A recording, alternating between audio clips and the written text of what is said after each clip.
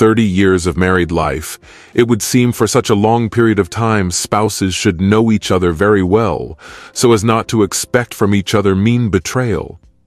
But sometimes, something happens that you don't expect at all.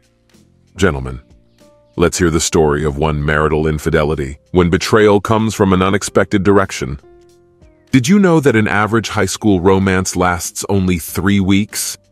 Katie, Thomas, and Greg Hollander proved that this is not the case after living together for an impressive 40 years. Their love story began when Katie was a freshman and Greg was a sophomore, and since then they have always been close to each other. Their love was real and lasting, standing the test of time and not losing its magic. Surprisingly, Kat and I have been married for about 30 of those years. I once thought our happiness was genuine. Our marriage was complete, and the birth of our daughter Joan strengthened our bond. In general, I was happy with that time. My name is Thomas Marsh, and Katie has been my faithful wife for almost 30 years. As already mentioned, Kat and Greg were high school sweethearts, and with him she lost her innocence. Many school relationships are short-lived, but for Greg and Katie, their breakup was more of a temporary one.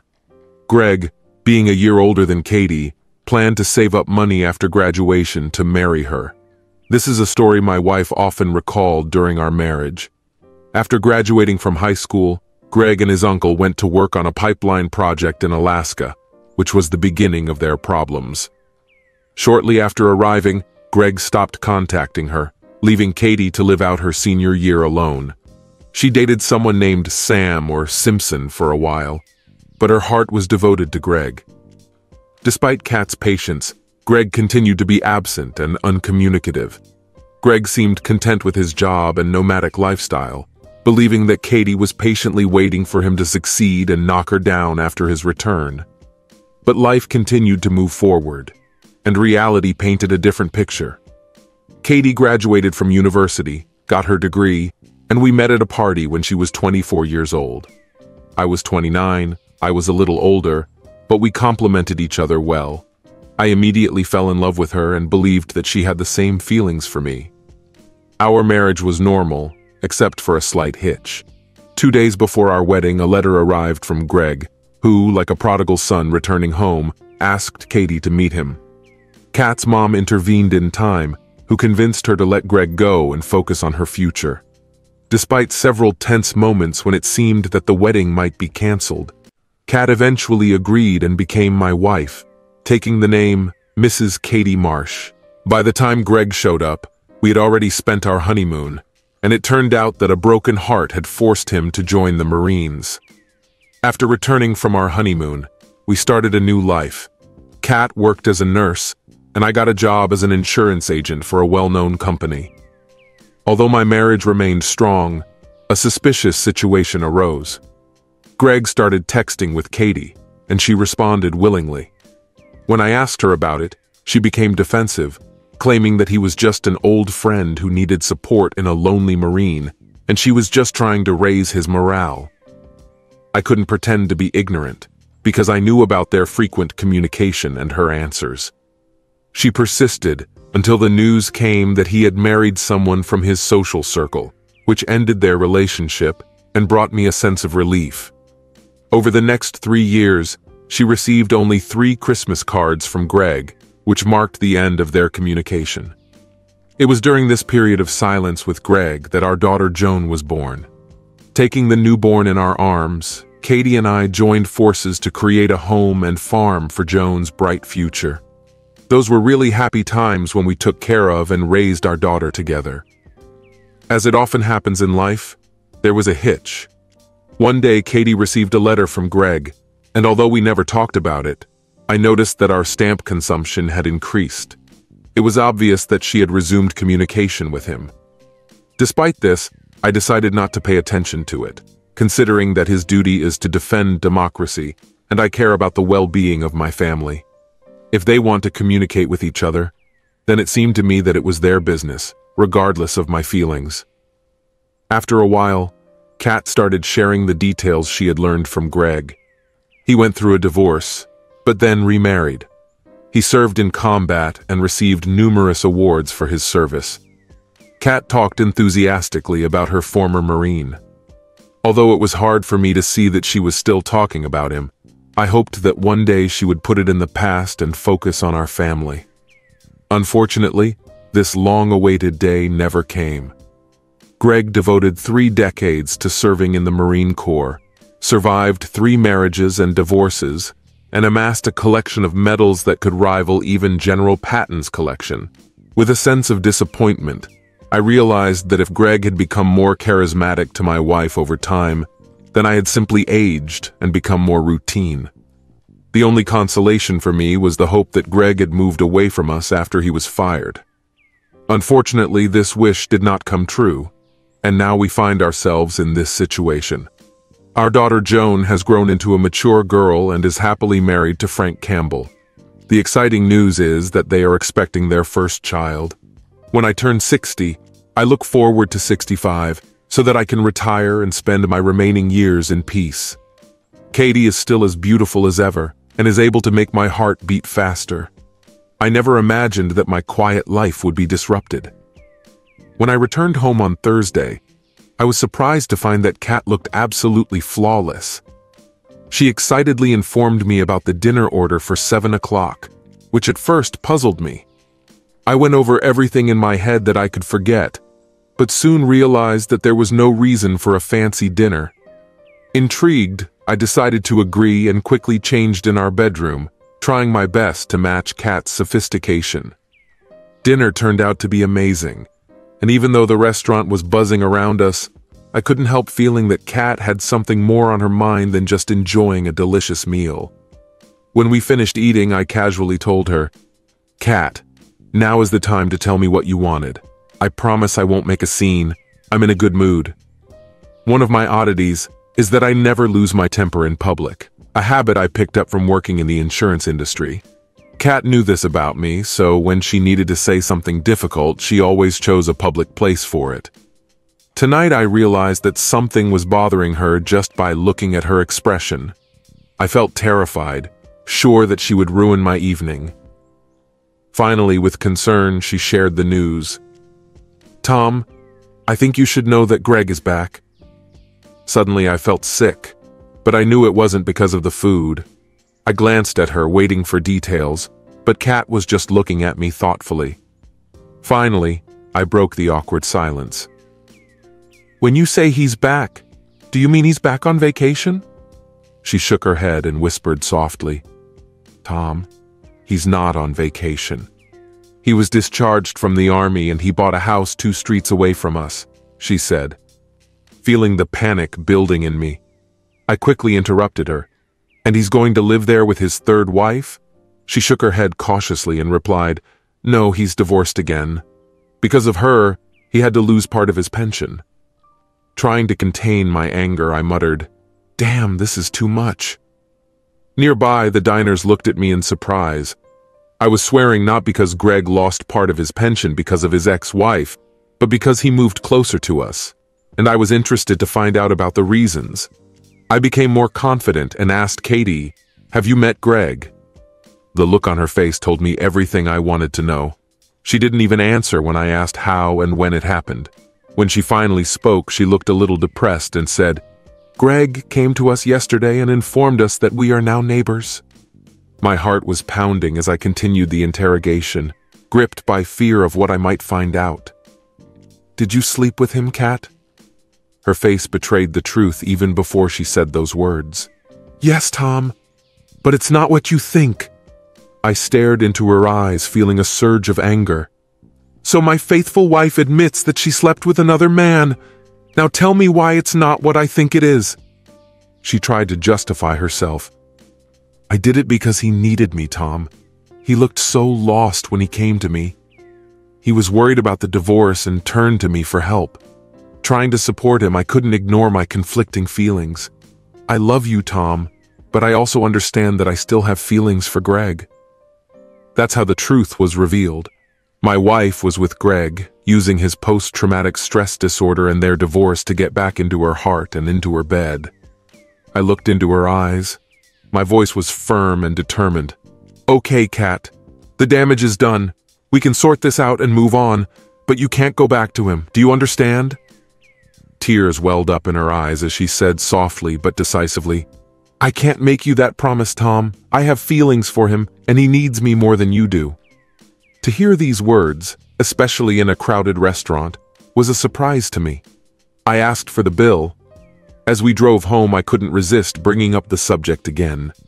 Kat, how can you continue to be with him when you have a husband? Have you forgotten about the vow we made to each other almost 3 decades ago, promising to leave everyone else? Tears streamed down her face as she confessed through sobs. I'm sorry, Tom, but he needs me.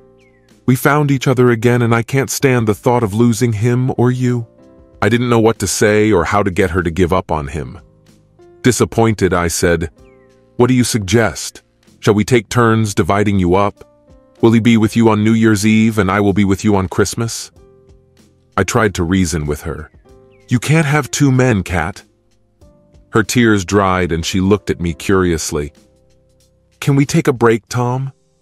I felt a pang of embarrassment. What do you mean, Kat? She turned the conversation to something else. Do you remember 18 years ago when you took a year off to get your master's degree? You did what was necessary and then you went back to work and everything was fine. I shook my head in disappointment. Kat, how can you equate my education for the benefit of our family and company with your connection with this man, which is currently beneficial only to you two? When I parked the car in the driveway and turned off the engine, Kat reached out and gently stroked my face, her eyes full of love and despair. Tom, she began, I missed my last year of school with Greg, and if I had that time, maybe we wouldn't be in such a predicament today. Please give me this year to fix everything. We'll get rid of Greg together, and I swear I'll be the best wife for you. I just need this chance, Tom. Please. When I listened to her plea, I was overwhelmed by a wave of emotions, sadness, pain, shock, and a deep sense of despair. I had a strong urge to grab Katie by the neck and squeeze until her eyes went dark. But then I remembered the consequences of such actions. I remembered stories about husbands who lost their freedom and possessions in fits of rage. Instead, I said to Katie, okay, if that's what you really want, but know that I don't approve of it, and I don't want to see or hear from you for the next year. Understand that after that you may have no one to return to. I hoped that by setting strict conditions for her vacation, I could temper her enthusiasm. Nevertheless, it was obvious that my efforts had been in vain. She didn't seem to pay attention to my words and even agreed with them. Kissing me on the cheek, she thanked me and promised that I would not regret it. I shook my head and told her it was too late. She wanted intimacy that night, but I chose to ignore her. The very thought of her being with Greg made me sick, and I couldn't think about being physically intimate with her. I took a pillow and told her that I would sleep in the guest room, noticing the resentment in her eyes. Part of me was secretly glad, hoping she'd change her mind. When I woke up the next morning, I hoped that the previous night had been just a one-time thing and that Kat would change her mind in daylight. To my disappointment, this did not happen. When I entered the kitchen, I saw that she was happily preparing breakfast, as if she had just won the lottery. She smiled at me and pointed to the calendar on the wall, where today's date was circled in bold black marker, the 6th of June. Sitting at the table, I couldn't help but think about the irony of the situation.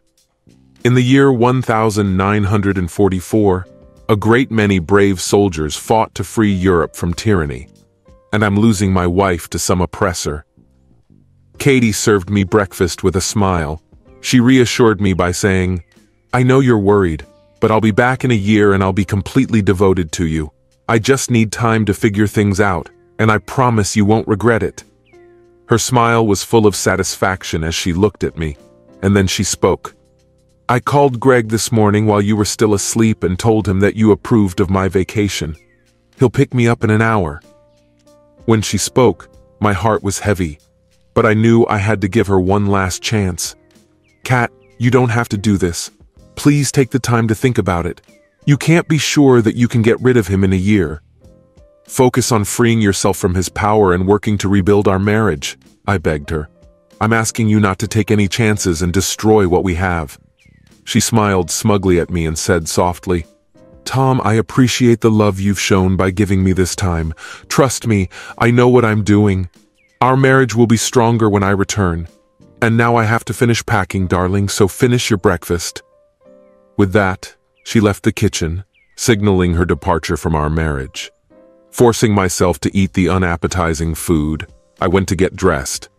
When I entered our bedroom, I saw Kat's 3 suitcases full of her things. She looked at me with a smile and said, "I think I have everything I need. Could you take these suitcases out on the porch?"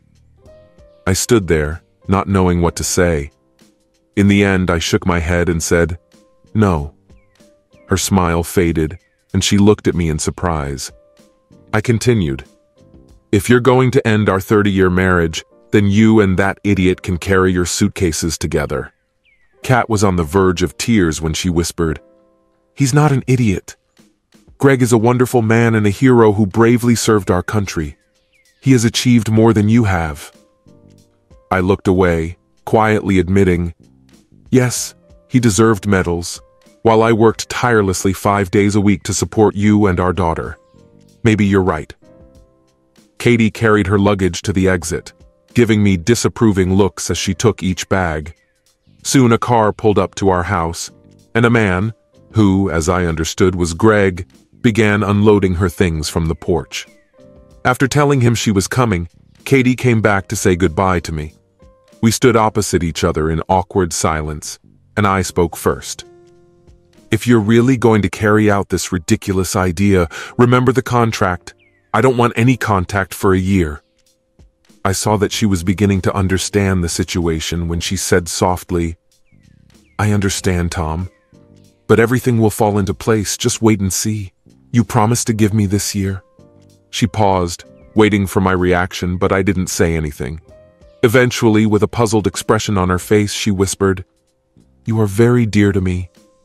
She bent down to kiss me, but I dodged, and she touched my cheek. "I can't kiss you knowing that you're going to him." With tears in her eyes, she ran out of the house and threw herself into his arms. I stood at the front door and watched her hug him passionately, feeling a surge of anger inside me.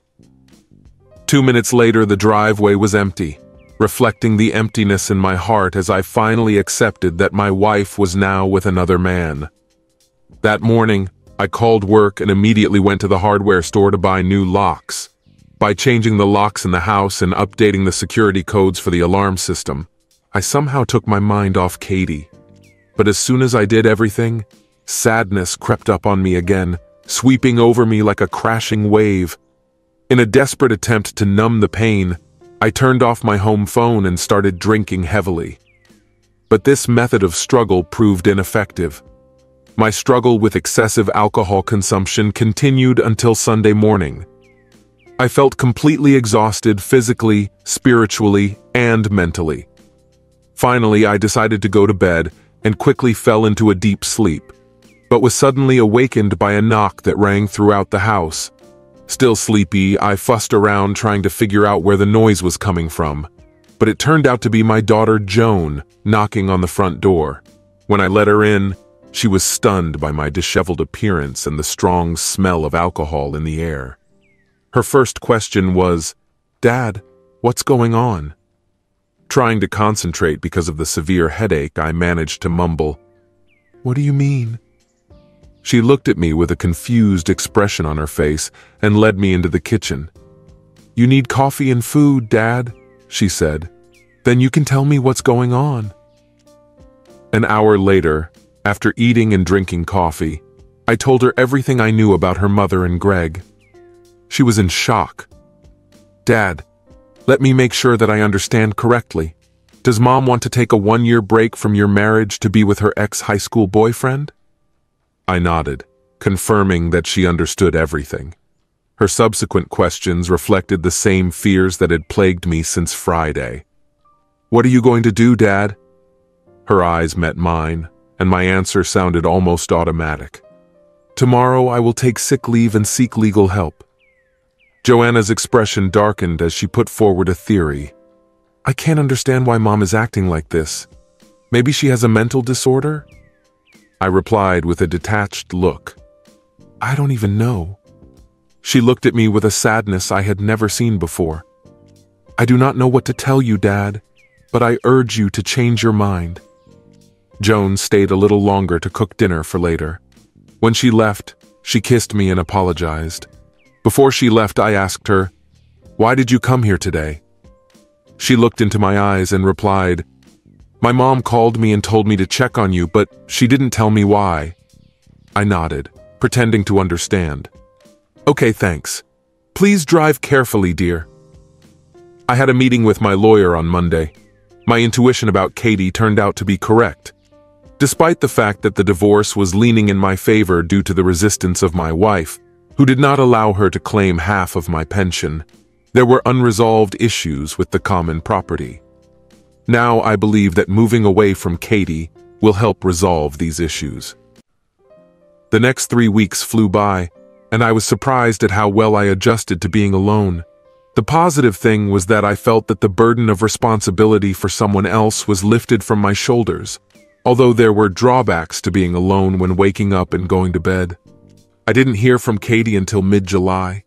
One Saturday, I decided to go to Flynn's, a trendy tavern in our city, and while sitting at the bar, I noticed that they were walking hand in hand, looking like teenagers in love. Their love for each other was so obvious that they seemed completely unaware of my presence. Watching them, I couldn't help but notice Greg's trim and somewhat attractive appearance, which made it clear why Katie was so attached to him. He seemed to have a strong influence on her, and she obediently followed his wishes. While he was talking, she was listening intently. When she saw me at the bar, she smiled shyly, came out of the bathroom, and came up to me. "Hi, Tom. How are you?" "What is it?" she asked hesitantly. Despite the temptation to brush her off, I remained polite and replied, "Oh, it's not worse than it happens, especially when the wife I've lived with for 30 years suddenly leaves for someone else. How can I help you?"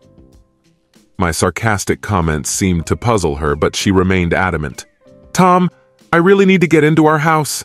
I left some personal items there, but my key didn't work when I tried to enter the house the other day," she explained.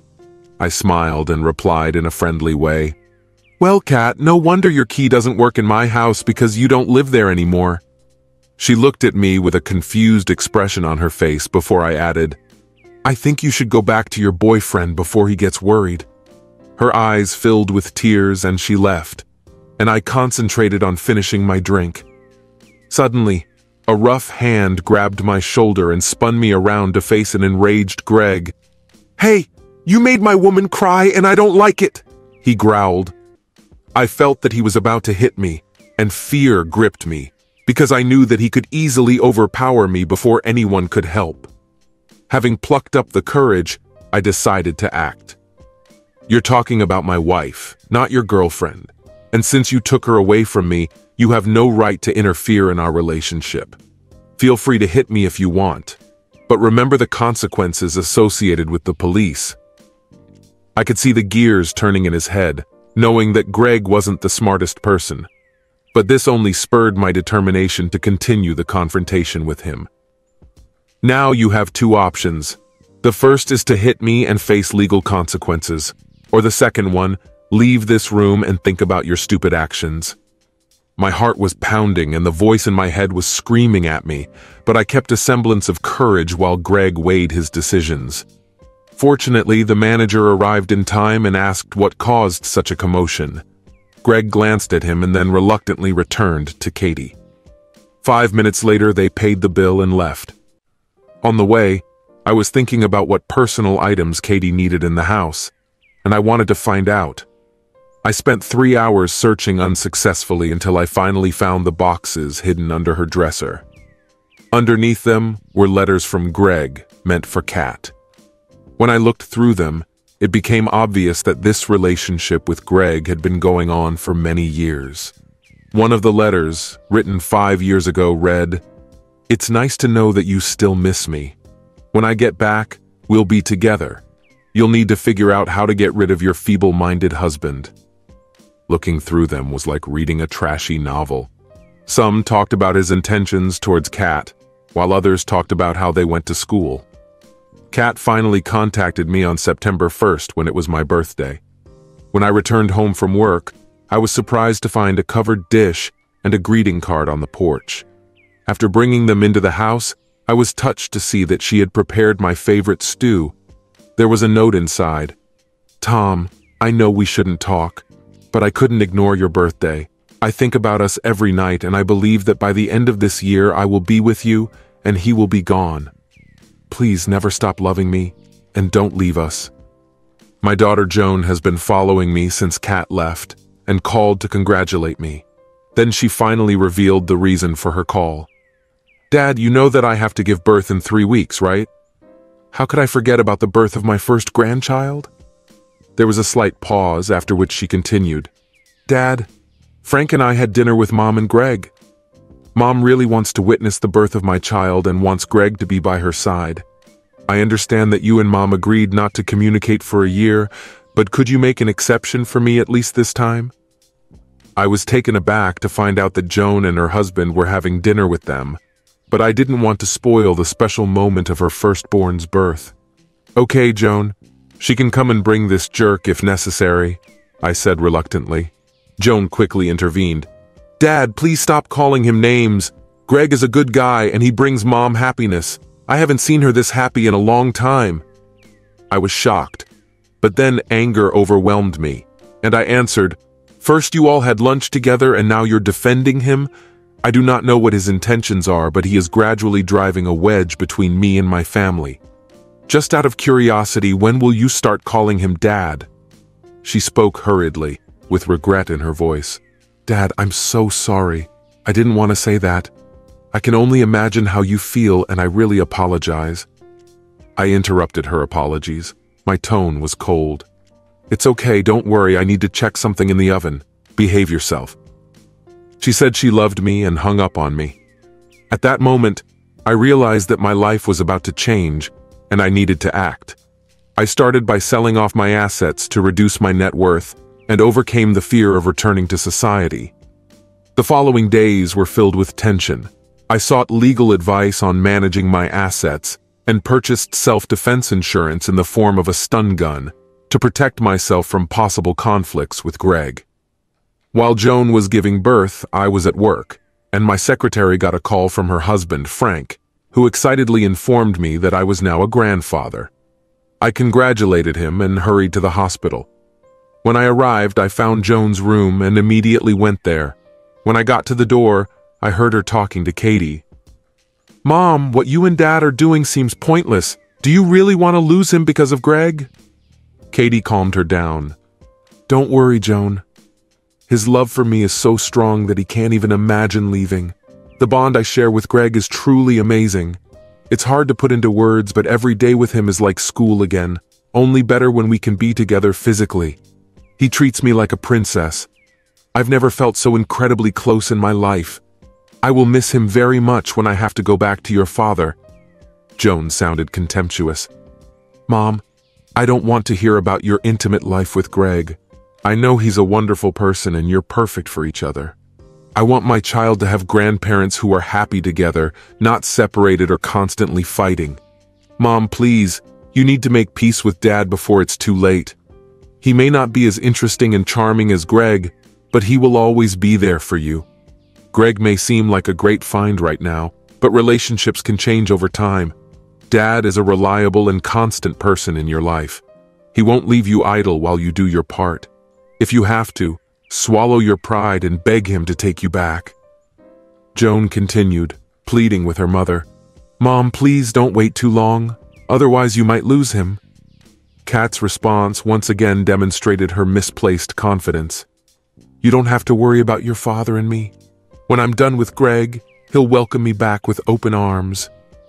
Joan chuckled skeptically. "I know you think you understand your father, but I've seen him and talked to him.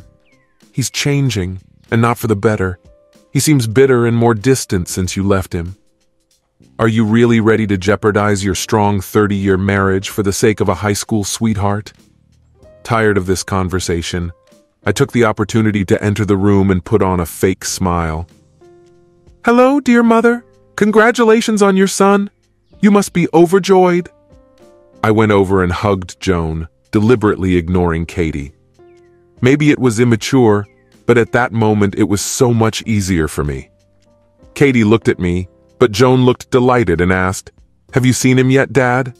I shook my head. "No, honey, I just came to check on you." Unable to stand it, Katie finally spoke in a not-too-pleasant manner. "Hi, Tom, how are you?" she said sharply. I glanced at her briefly, and then turned my attention to Joan, asking about the birth and the name of the baby. Joan's face lit up, and she happily announced, "Frank and I have decided to name our baby Thomas after you, Dad." Upon hearing this, Katie quietly left, saying that she was going to go see the baby. When she left, I took Joan's hands and spoke. "Joan, I don't think your mom and I will make up," I said. My words seemed to make a strong impression on her. "No, Dad, I don't believe that," she insisted.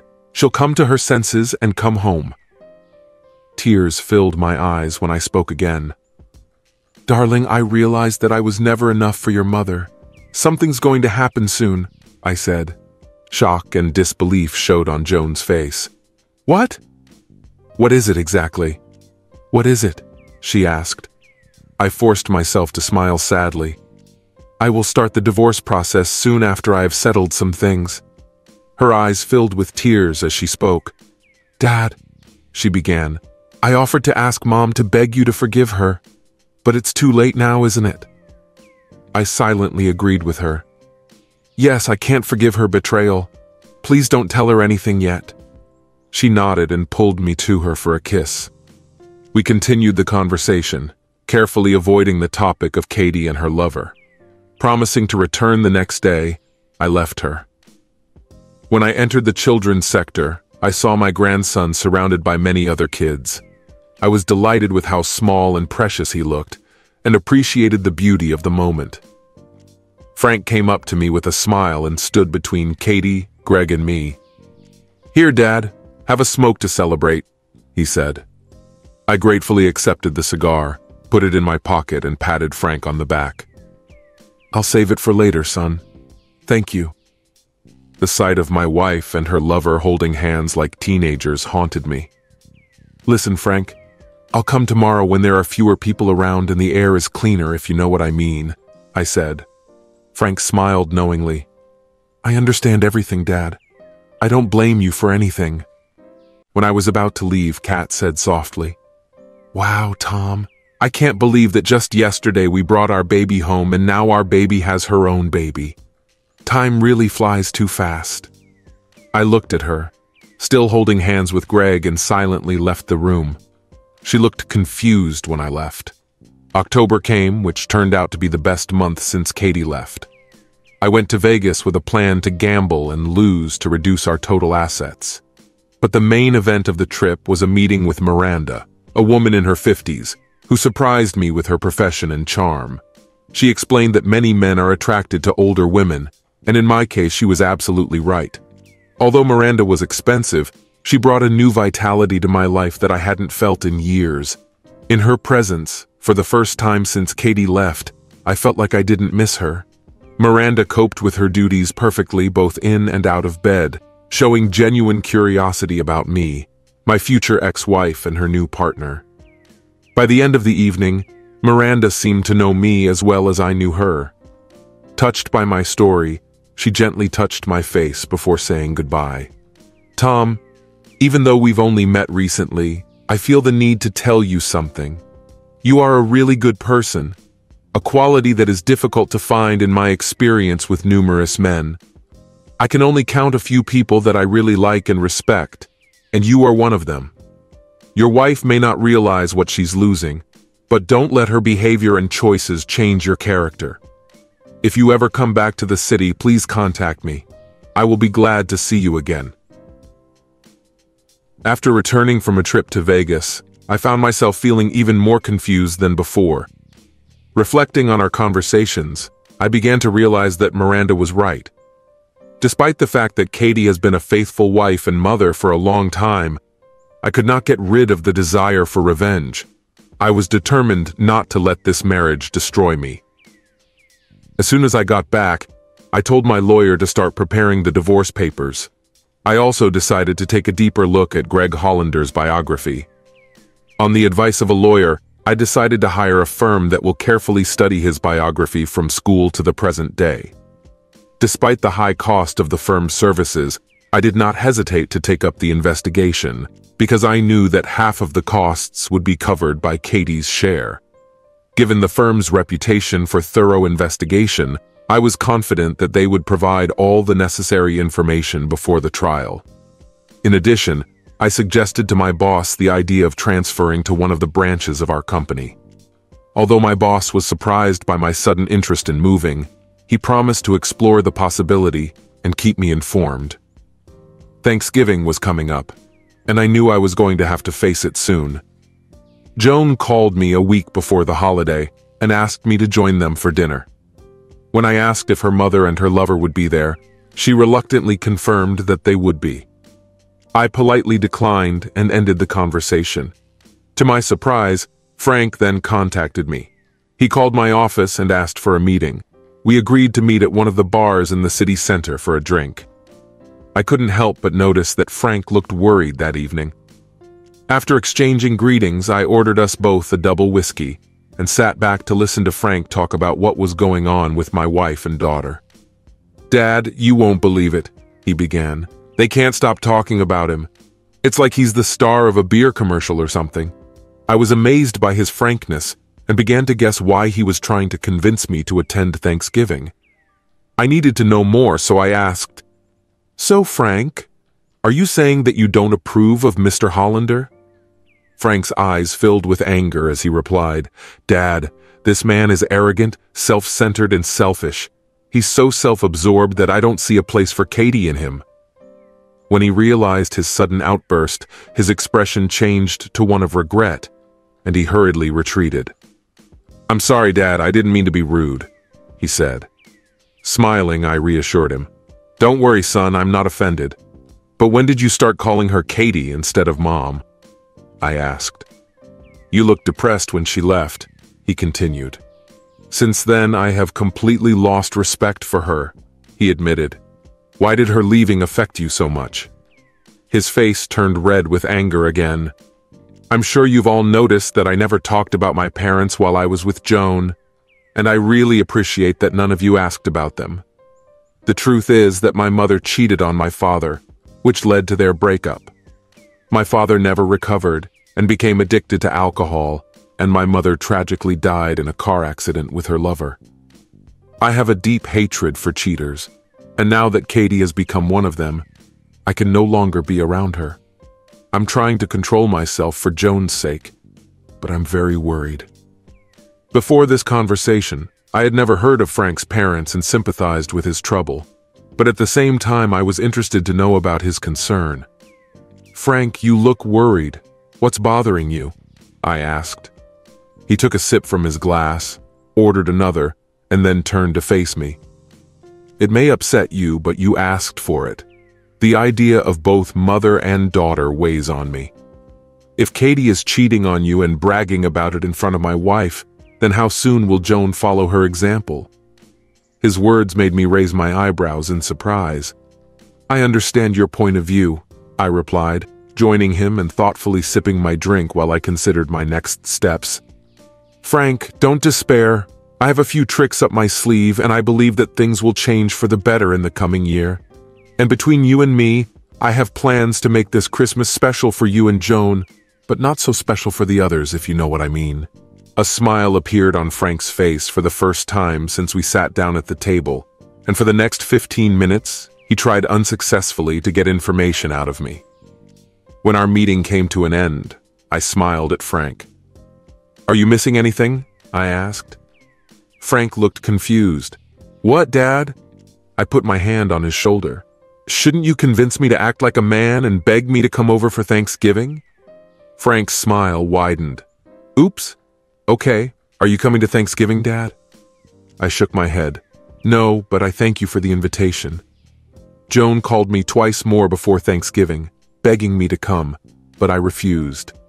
"Listen, Joan, when your mother decided to leave me in June, I told her that we would not communicate for a year, She was the one who wanted to end our marriage.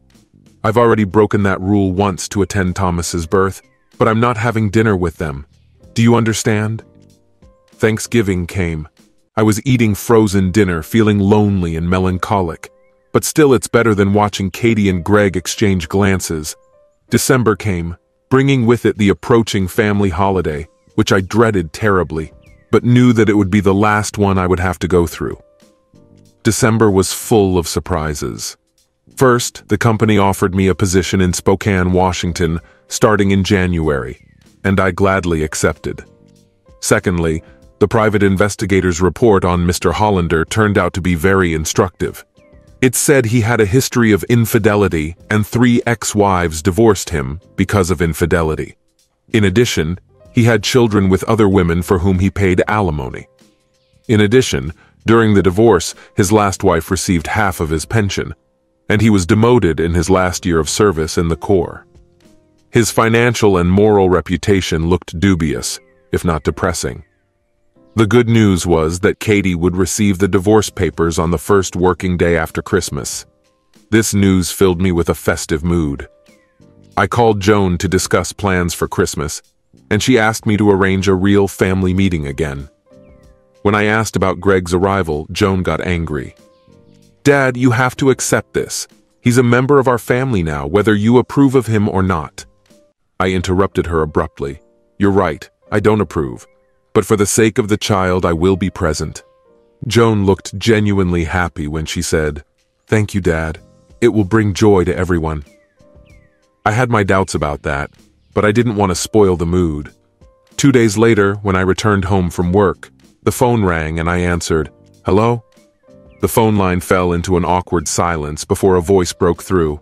"Tom, it's me, Kat." "What happened?" Kat's voice sounded hesitant. "No, I'm fine, Tom. But I just wanted to thank you for agreeing to come over for Christmas.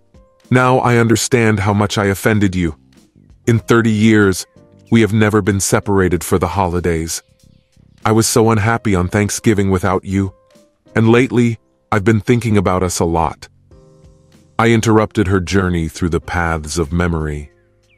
"Katie, I appreciate your thoughts about our relationship, but I want to remind you that I asked you not to talk to me after our breakup. I made an exception for Christmas, so I think it's better to end this conversation now. Goodbye." After I hung up the phone, I was overwhelmed by a wave of guilt. In the 30 years of our marriage, I had never spoken to her so harshly. But no matter how guilty I felt for my words, it paled in comparison to the pain of the day she left me. The month dragged on slowly, and I had plenty of time for Christmas shopping. I made sure to buy gifts for everyone, packed up for my new job, and rented a car for a trip across the country. When I arrived at the new office, I talked to a helpful woman who picked up several furnished apartments for me next to the office. She even offered to personally show them to me when I arrive in Spokane. Everything was going as well as possible. On Christmas Day in December, when I arrived at Joan and Frank's, I found that Katie and her partner were already here. After hugging me warmly and commenting on the surprise, Joan returned to cooking dinner. I couldn't help but smile, knowing that the real surprise was still ahead. Frank greeted me, took my coat, and I asked if I could see my grandson. Frank nodded and said that the child was sleeping in the nursery, but I could still visit him. Quietly entering the nursery, I looked at the sleeping figure in front of me. A surge of emotions overwhelmed me when I realized that my time here was limited and I would not be able to stay for long. I felt a presence behind me. It was Katie, who quietly came and stood next to me. The irony of her absence has weighed on me since June. What a wonderful grandson we have. With a heavy heart, I replied, "Yes, Katie. But who will he consider his grandfather, me or this fool? Or maybe both?" Katie seemed surprised by my question. "Why do you say that?" "You are the only grandfather this child will ever know," she reassured me. "I hope you're right," I said, leaving the room. Frank and I talked for the next few hours, and Joan, Katie, and Greg seemed preoccupied with their own thoughts. I was saddened by how easily my daughter succumbed to Greg's charm. Frank looked no less displeased, but I comforted him and promised to change the situation this evening. His eyes flashed as he said softly, "I hope so, Dad. I can't stand that idiot around her anymore. At this rate, he will soon get closer to Joan." When dinner arrived, the food was delicious, but the atmosphere lacked warmth. Again, I had no desire to talk to either my wife or her companion, and Frank didn't seem to want to talk either. The only interlocutor was Greg, who told women stories about his heroism. I couldn't help feeling anxious watching Greg admire his small audience. After the meal, Joan brought the baby into the living room, and we all gathered together. Looking at my family, I realized that this could be our last moment together. Joan's excitement was palpable as she eagerly instructed Frank to distribute the gifts. Smiling, she handed thoughtful gifts to her mom, Greg, and me. Katie got a cozy sweater, Greg got a gift card, and I got a tie.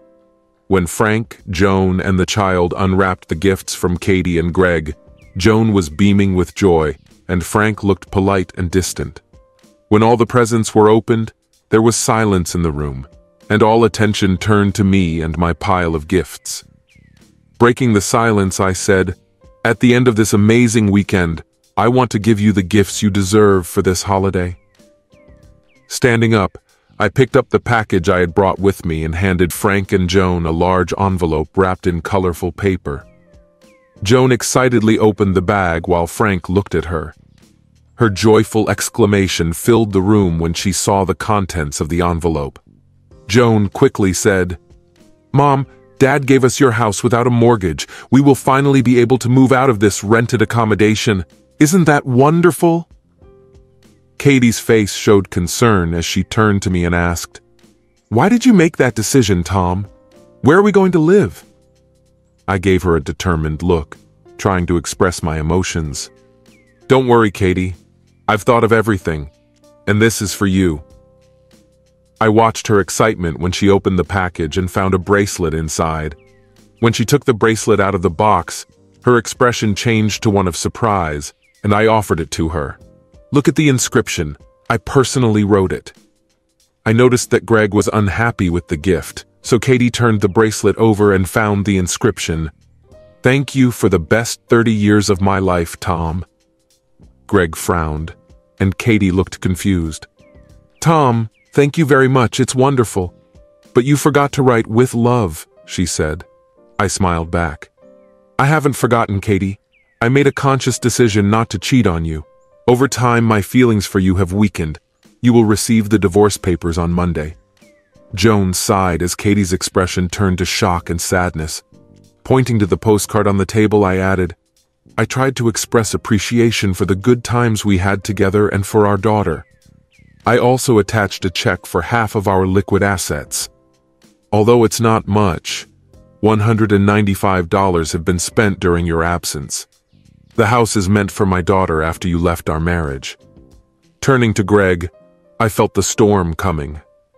"This gift is for you too," I said, handing Katie another envelope. When she opened it, she seemed shocked to find in it detailed information about what her lover had been doing after their breakup at school. "I think you'll be intrigued by this." Before I could finish, Greg exploded in anger and started threatening me.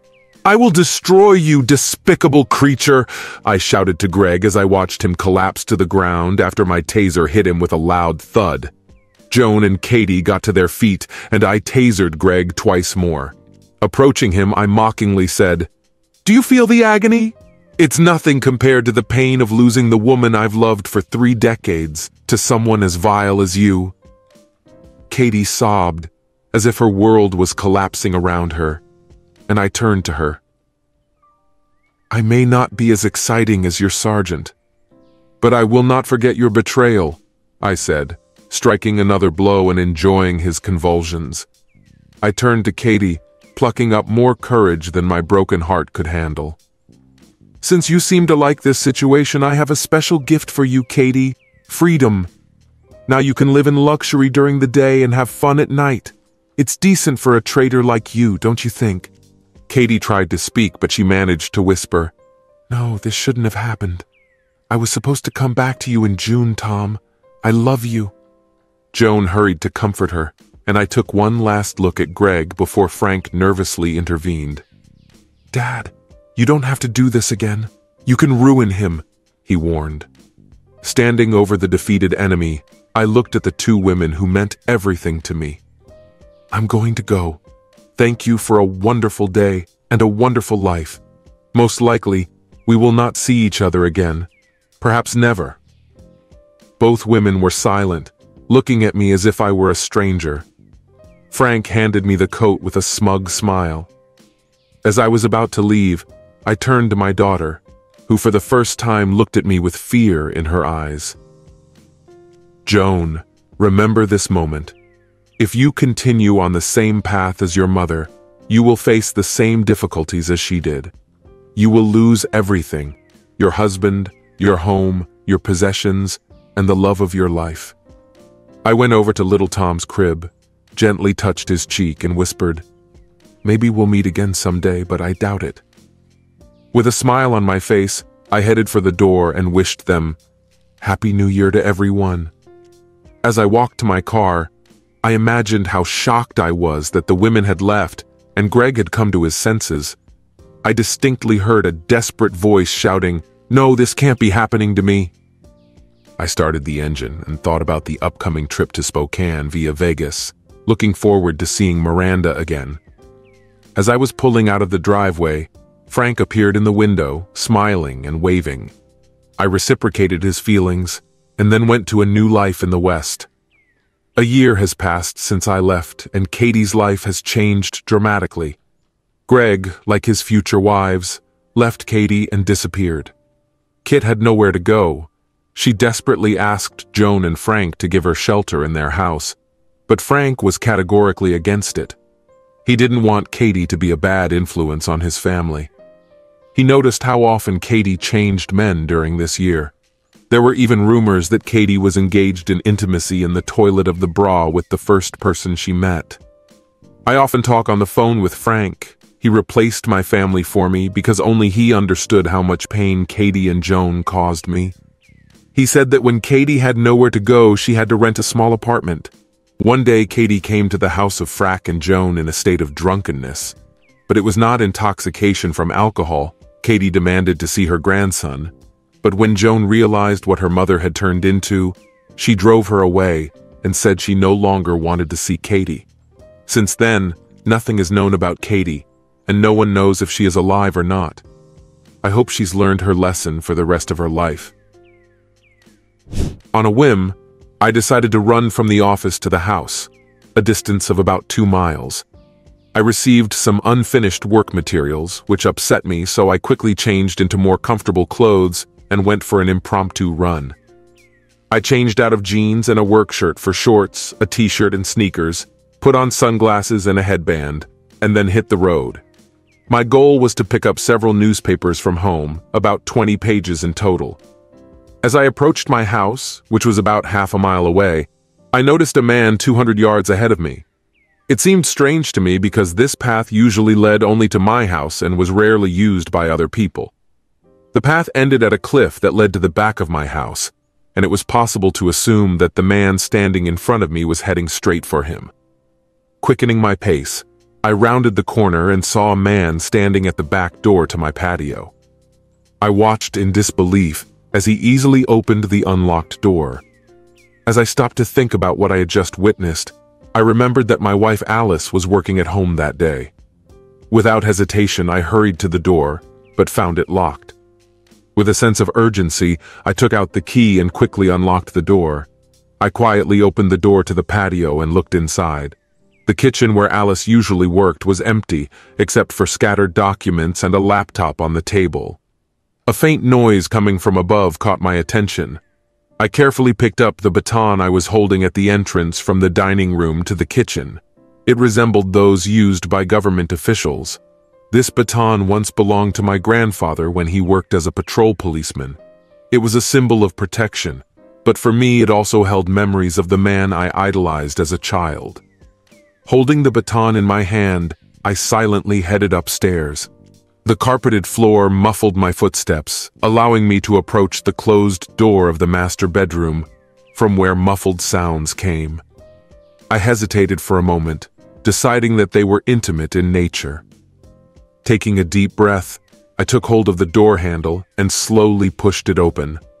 When I entered the room, I was shocked to find the clothes of a runner scattered on the floor, who was going to climb on top of my completely undressed wife. Without hesitation, I went to the bed and hit the guy on the ass with a baton, causing a loud slap. He cried out in pain and quickly moved away from Alice. She stared at me with wide eyes, arms, legs, and eyes outstretched. She shouted something, and I realized that this guy was actually her boss, Simon Green. He quickly got off the bed and stood up, looking confused and taken by surprise. "Stop it," I stuttered. "I was invited," Simon said. I looked at Alice, but she was silent. Simon, towering over me and radiating confidence, warned, "You better put this back, otherwise I'll take it from you and kick your ass." He was older and bigger than me. He was in his 40s and I was in my 30s. There were rumors that he was proficient in martial arts. Standing naked in my bedroom with pale skin, he was waiting for me as a stranger, and I was waiting for him. He didn't know that I spent a lot of time playing tennis and have impressive backhand skills. When I smiled at him, it should have caused a violent reaction in him. With a roar like a wild beast, he charged at me from about 6 feet away.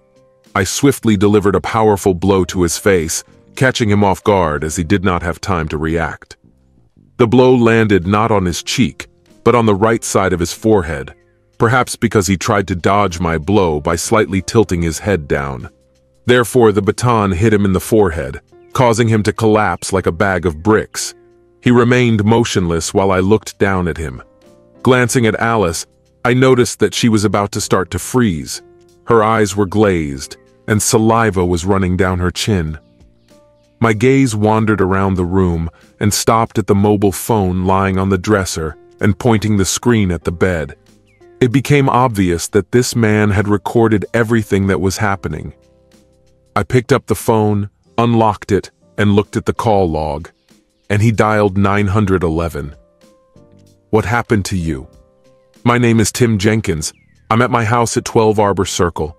This man was in my house in my bedroom. When he attacked me, I hit him. I believe he is seriously injured and needs immediate medical attention. Besides, my wife is here and I think she's here, I don't know, under the influence of drugs or something like that. She's conscious, but she's not responding." "Sir, help is on its way to you. If you are armed, we ask you to put down your weapon. Our team will approach your home with caution for the sake of everyone's safety. We are grateful for your cooperation. I'll be waiting for them in the front yard." When I heard the sirens, I quickly went downstairs, keeping the phone line open. Putting the baton on the sofa, I went outside and stood in the yard with my hands on my hips. When a police car pulled up, followed by an ambulance, I saw 2 policemen get out of it, a man and a woman.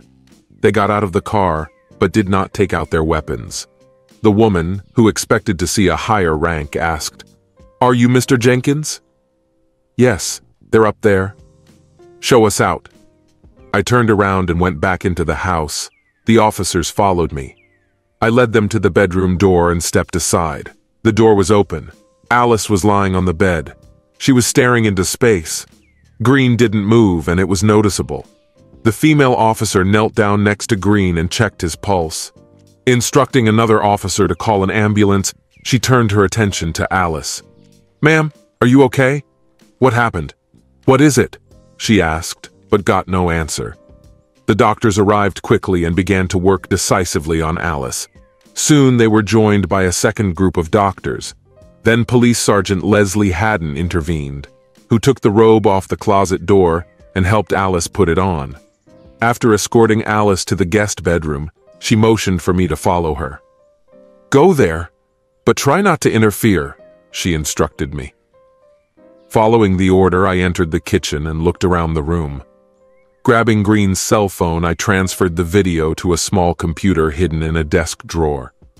After saving the contents of the phone to a separate file, I sent the video to my office by email. Turning off the computer, I left the phone on Alice's desk and watched from the kitchen as the ambulance crew carried Green out of the house. He was quickly loaded into a car and taken away. The policewoman, whom I didn't recognize, directed Alice into the living room, out of my sight. Alice followed her without taking her eyes off the floor. She was wearing a bathrobe and sneakers. Sergeant Haddon entered the kitchen with plainclothes Detective John Dempster, an elderly and slender man. She introduced him to me, even though we already knew each other. I was mainly involved in civil matters. I had been involved in criminal defense for some time when Detective Dempster and I started working on several cases together.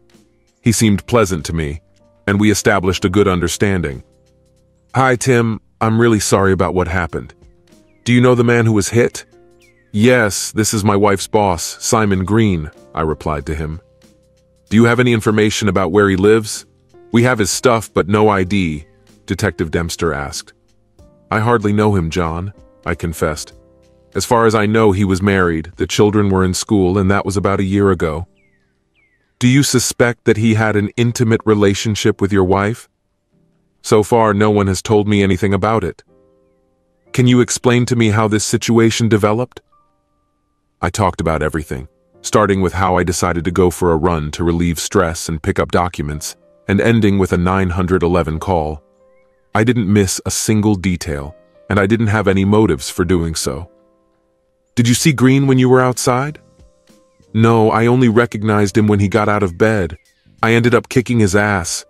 I didn't want to hurt him. I just wanted to protect my wife. He told me to drop the baton, otherwise he would use it to beat me up, so I hit him again when he lunged at me. He even let out a roar before attacking me.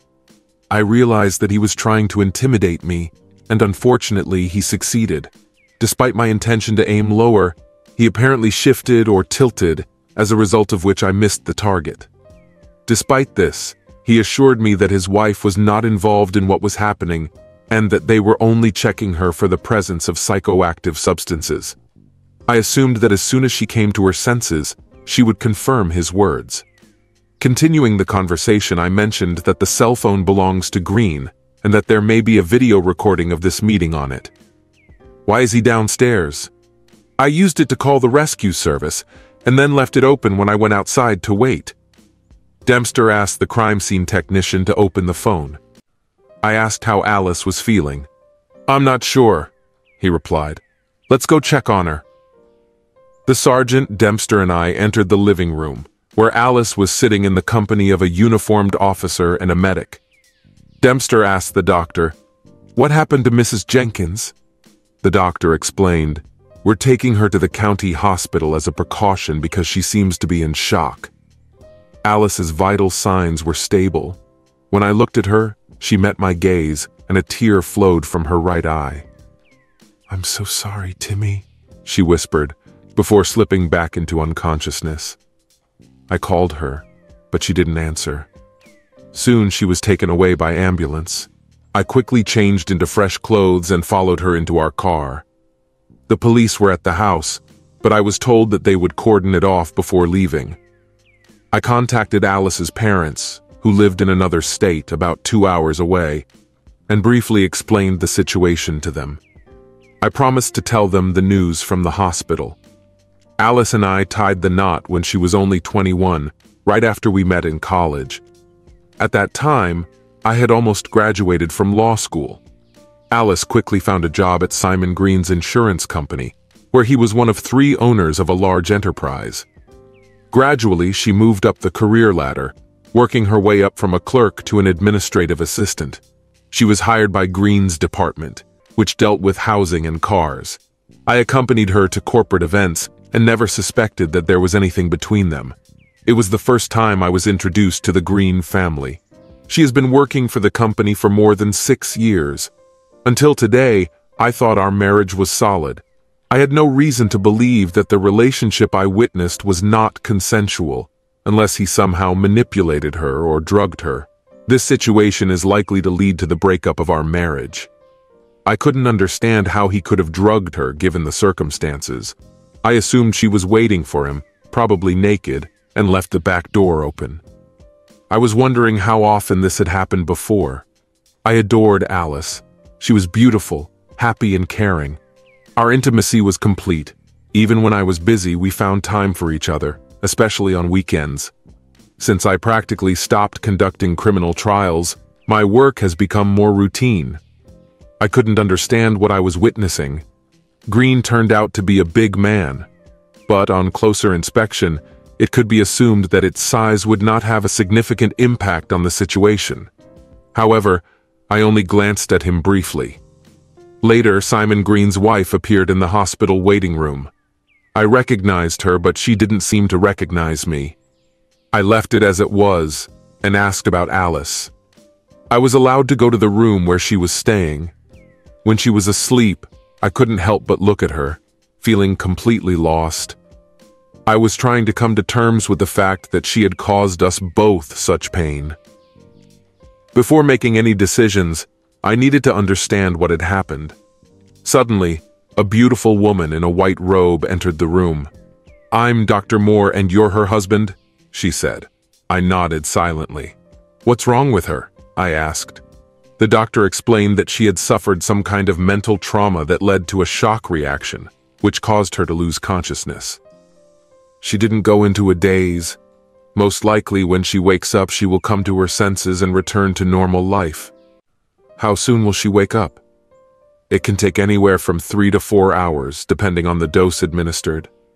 Thanks, I'll be there, I promise. Good. When she was about to leave, I stopped her. What about Simon Green? How is he doing? Do you know him? No, we just know each other. I probably shouldn't tell you, but he's in a coma right now. He was on medication when he talked about his serious head injury. She left the room.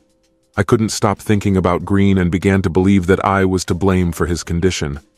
But now I'm not sure about that. I contacted Alice's parents and told them about the situation. They were going to come to us, but I convinced them not to do it. Instead, I told them that Alice might have had an intimate relationship with her boss, and that we needed to talk about it. She's been on my mind for the last few months. She seemed to be in a different state, in anxiety. Tim, please give her a chance to clarify everything. I assure you, I will do so. But as expected, it won't change anything. We'll have to wait and see. I tracked down Mrs. Green and found her in the waiting room of the intensive care unit. I went up to her and greeted her. "Hello, Mrs. Green. Can I talk to you?" "Yes. Do you want to say something?" She replied. "No, ma'am. I'm Tim Jenkins. My wife Alice works for your husband's company. They seem to be in a relationship." The woman was tall, slender, with brown hair, and looked to be about 30 years old. She asked, "Together?" "Yes. They were undressed in my bedroom when I got home this morning. That's the closeness." "Oh, so you're the guy who hit him?" "Yeah, I'm sorry. I'm sorry, but I'm not sorry."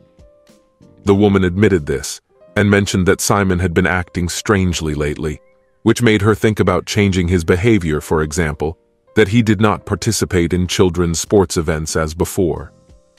He said he was busy with work. I suspect he was busy with your wife. I can't say for sure except for today. But they wasted no time and expected to have a routine. What did the doctors say about his condition? They didn't give a clear answer. He may have surgery soon. I wish you good luck. Will you take the children with you? They're with my parents. They know he's in the hospital. I went outside to get some fresh air and clear my head a little. I decided not to make any decisions until I hear from Alice. I stood there for an hour and returned to the room. Alice was in the same waiting room behind the curtain. I went into her. She stirred, but she was still asleep. I sat down in an armchair and dozed off. I woke up when she started to sniff pitifully. "Oh, she muttered, opening her eyes. She looked at me and closed them again, letting out a soft moan. I rushed to get help and found Dr. Moore in the infirmary. I motioned for her to come quickly. "She seems to be coming to, but I'm not sure I should be here when she wakes up," I explained. When Dr. Moore came over, she saw me and fainted again. "Please wait here," Dr. Moore ordered as he entered the room. I strained to hear their conversation, but I couldn't see what was going on inside. "How are you feeling, Alice?" Dr. Moore's voice asked. Alice replied in a weak voice, "I'm really sorry, really, God." She was urged to fully wake up and accept the situation in order to move on. She was given to understand that detachment cannot last long. She was informed that she would be released in the afternoon, possibly within 2 hours.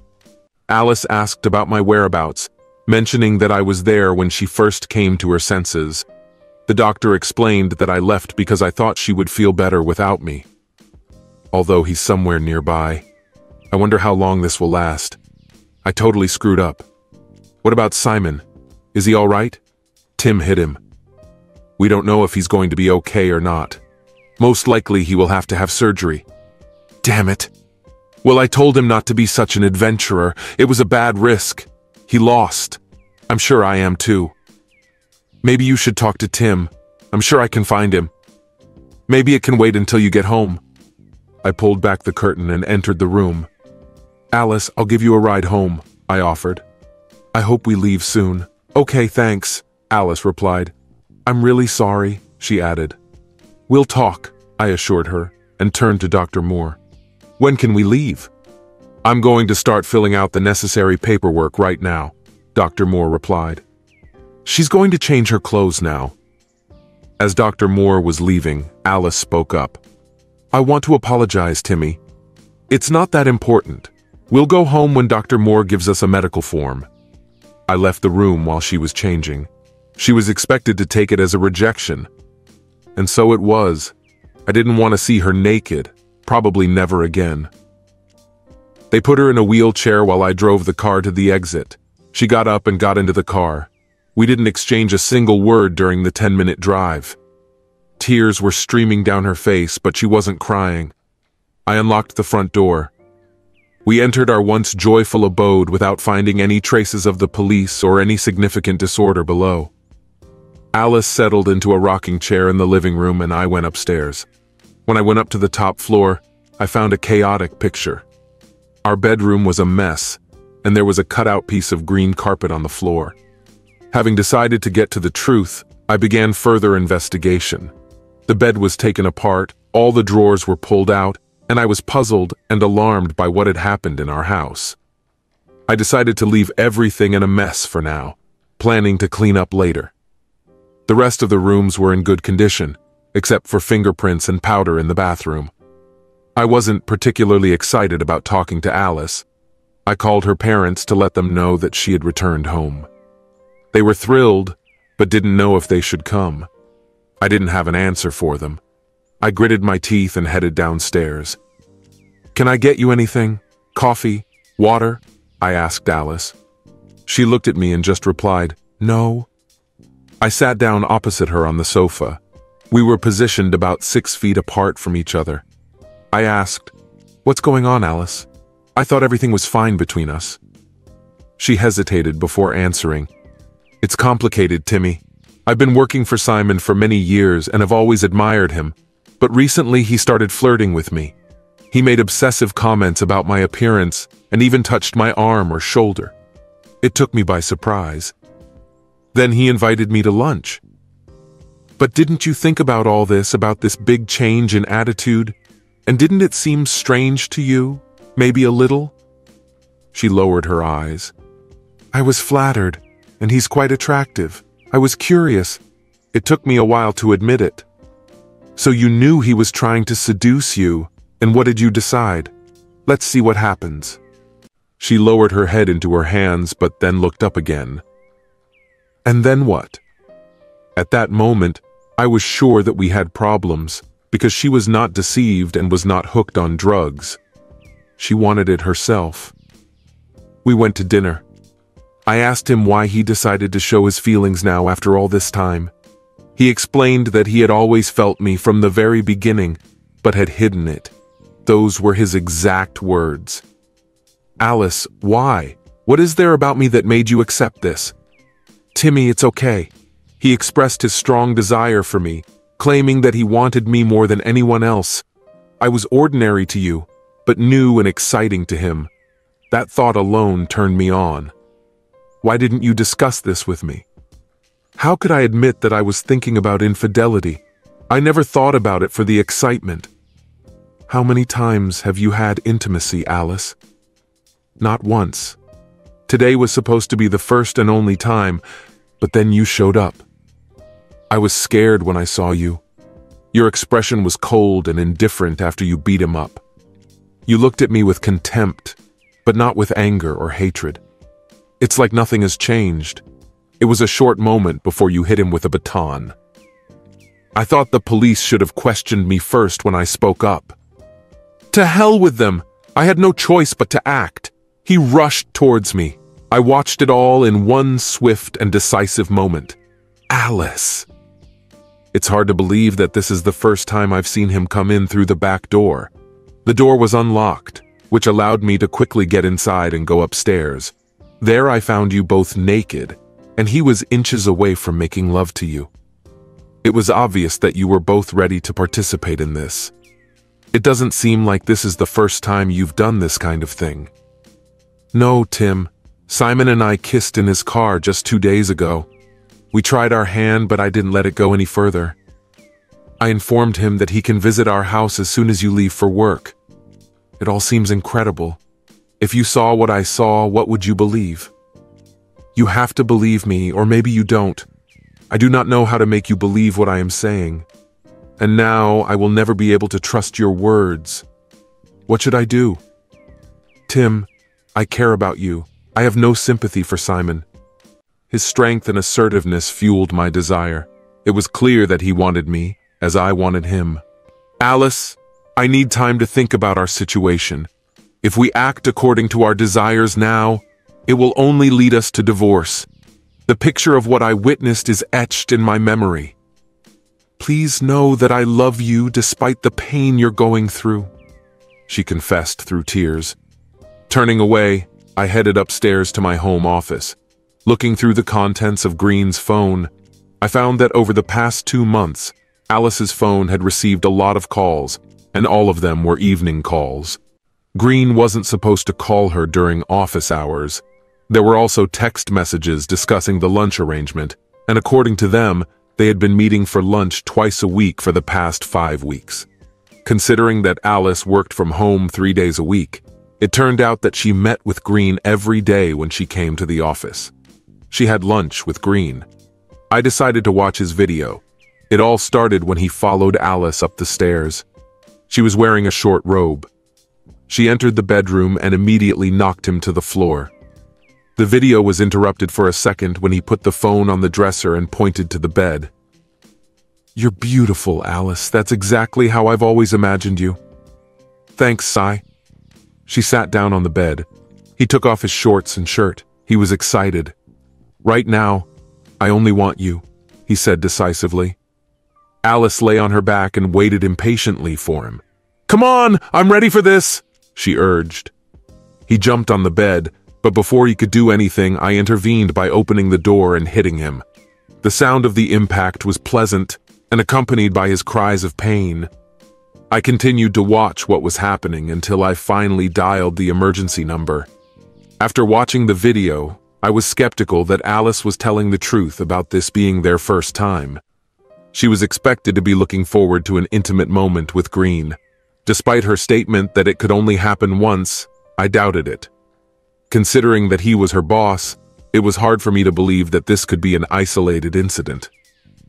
I left and informed Alice that I needed to get back to work to finish closing the office. By that time, it was already late in the evening, so I quickly ran back. I didn't give a damn about Alice's feelings anymore. Instead of feeling depressed, I was overcome with anger. I quit my business and went for a run, and thoughts of divorce were spinning in my head. I studied the laws of our state and found that adultery is a good reason for divorce, although it is rarely mentioned. No one was to blame for this situation.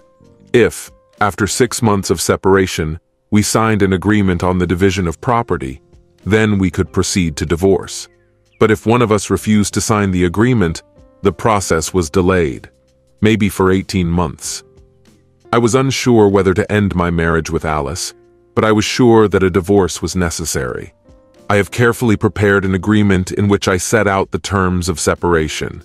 We will live separately, share finances, and everyone will take care of themselves.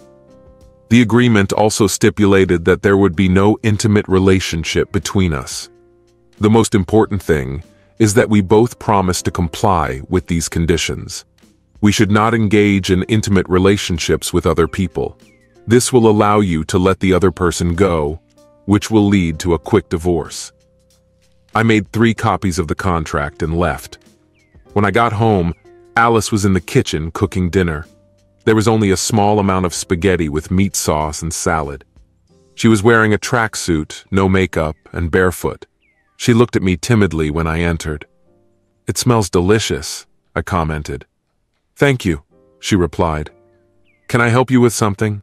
I offered. "No, I'll manage on my own," she said. "But if you want carrots in the salad, we have some." The carrots I sliced were in the fridge, ready to eat. We sat down to eat in silence, each with his own glass of red wine in his hand. After finishing the meal, we put the dishes away together and went into the living room to talk. I noticed that Alice looked scared and followed her inside. She spoke softly, apologizing again. "Tim, I just want to say that I'm really sorry," she said. "It's hard for me to realize how wrong I was. I realized that I should seek help. Everything is fine, but I think it would be better for us to end our relationship. I'll be looking for a place nearby to move in. You can stay here. I don't want to stay in this house anymore." "Are you sure about this decision? I am overwhelmed with guilt. Maybe we should think about getting a divorce. Maybe it's time for us to go our separate ways. I think it's the right decision, although I'm still not sure about it." Realizing that I needed to be alone to reflect, I drew up a divorce agreement and gave it to Alice. When she read it, tears welled up in her eyes. She looked up at me and asked if we could postpone the process so that Mom would be with her. I agreed to wait a little longer. Alice then expressed her intention to seek advice, emphasizing the sincerity of her words. "You may be able to attend if the consultant requires your presence." "Maybe. Alice, you are very dear to me, but I feel confused and incredibly angry. It looks like things will never be the same again." "I feel the same way." "What you did changed everything. The person I thought you were wasn't really that person. The fact that you were caught only makes the betrayal worse. You're still the same, but not the one I fell in love with." When Alice started crying, I remained indifferent, unable to comfort her. "The woman I once loved would never behave like that. You're not her. Maybe you look like her in some ways, but I can't be sure. It seems to me that our whole relationship was a lie. The question is, how much?" I went upstairs, packed my things from the master bedroom to last until the next day, and moved into the guest room. The next day was a work day, and I hardly slept. I woke up early, packed my things, and went to work. Around 9 in the morning, I left the house and bought a cupcake. I found myself unexpectedly productive at work. I sent a lot of emails and decrypted notes in the judge's office. Deep in my business, I forgot about Alice for a moment. Perhaps this is the mindset I need to adopt during our breakup. During lunch, I studied the information about apartment rentals and scheduled a viewing of one of them, located just 2 blocks from my workplace, the next morning. The day passed quickly, and on reflection, I realized that my busy schedule might have been a way to distract myself from the current situation. I started walking home at about 5:30 p.m. We rented a 3-bedroom house. The lease was due to expire in 2 months. We lived there for 4 years, and this place became practically our home. But now it's not for me anymore. I got off the treadmill and went through the sliding back door, just like the day before. Alice was cooking. There was a stewed fish on the stove. It smelled wonderful. She was a very good cook. I felt good. I greeted her when I entered the house. I looked at her while she was cooking fish stew. I smiled back at her. "Thank you," she said. "I'm going to rearrange it now." While we were enjoying the meal, Alice mentioned that her mom was coming on Saturday. She asked if I had already found a place to live. "Maybe," I replied.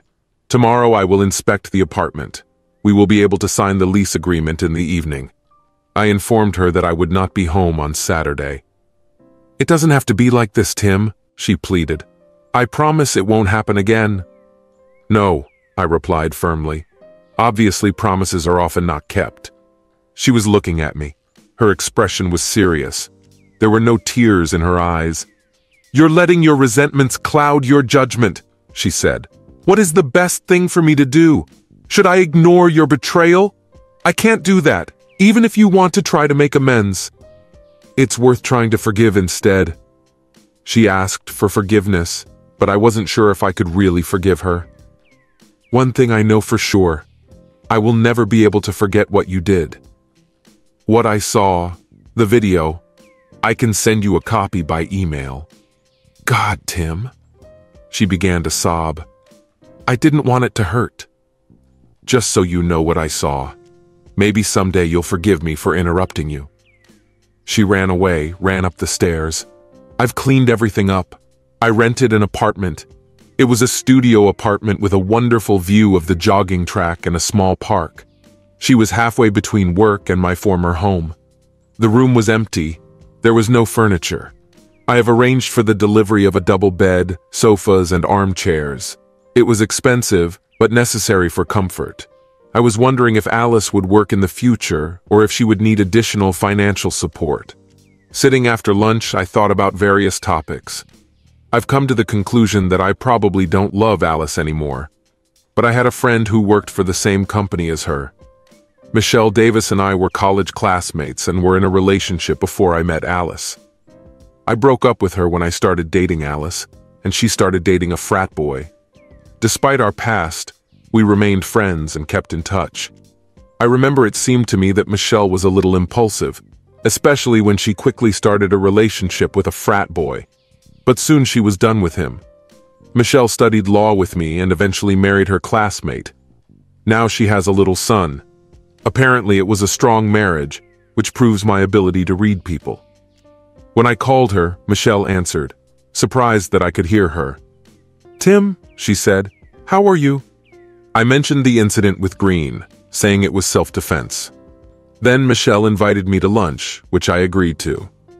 The restaurant was a few minutes away from home, where we greeted each other, hugged, and sat down at the table to make an order.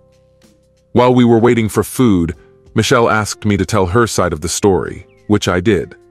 She was someone I trusted. I found that I still trusted her. When I finished my story, she said, I've heard rumors about Simon Green, that he's gone off the rails and is probably going to get a divorce. I also heard that Alice is dating him. I didn't believe it. What did you hear? What did you see? For example, lunch, office meetings, everything else is guesswork. Nevertheless, it seemed strange to me that I began to see Green more often than usual. He seemed to be constantly looking for someone to sleep with. The girls from the office were overjoyed. So Alice wasn't the only one? Maybe not, but it was expected that she was the main target. They saw each other every day. No offense, but why didn't you call me?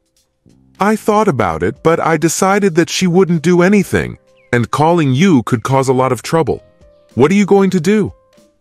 I rented an apartment and drew up a separation agreement for 6 months, but I'm not sure about the current situation. I hope you'll take her point of view into account. What else can she say? She has already apologized and promised not to repeat her actions. But is it enough? This is a difficult decision.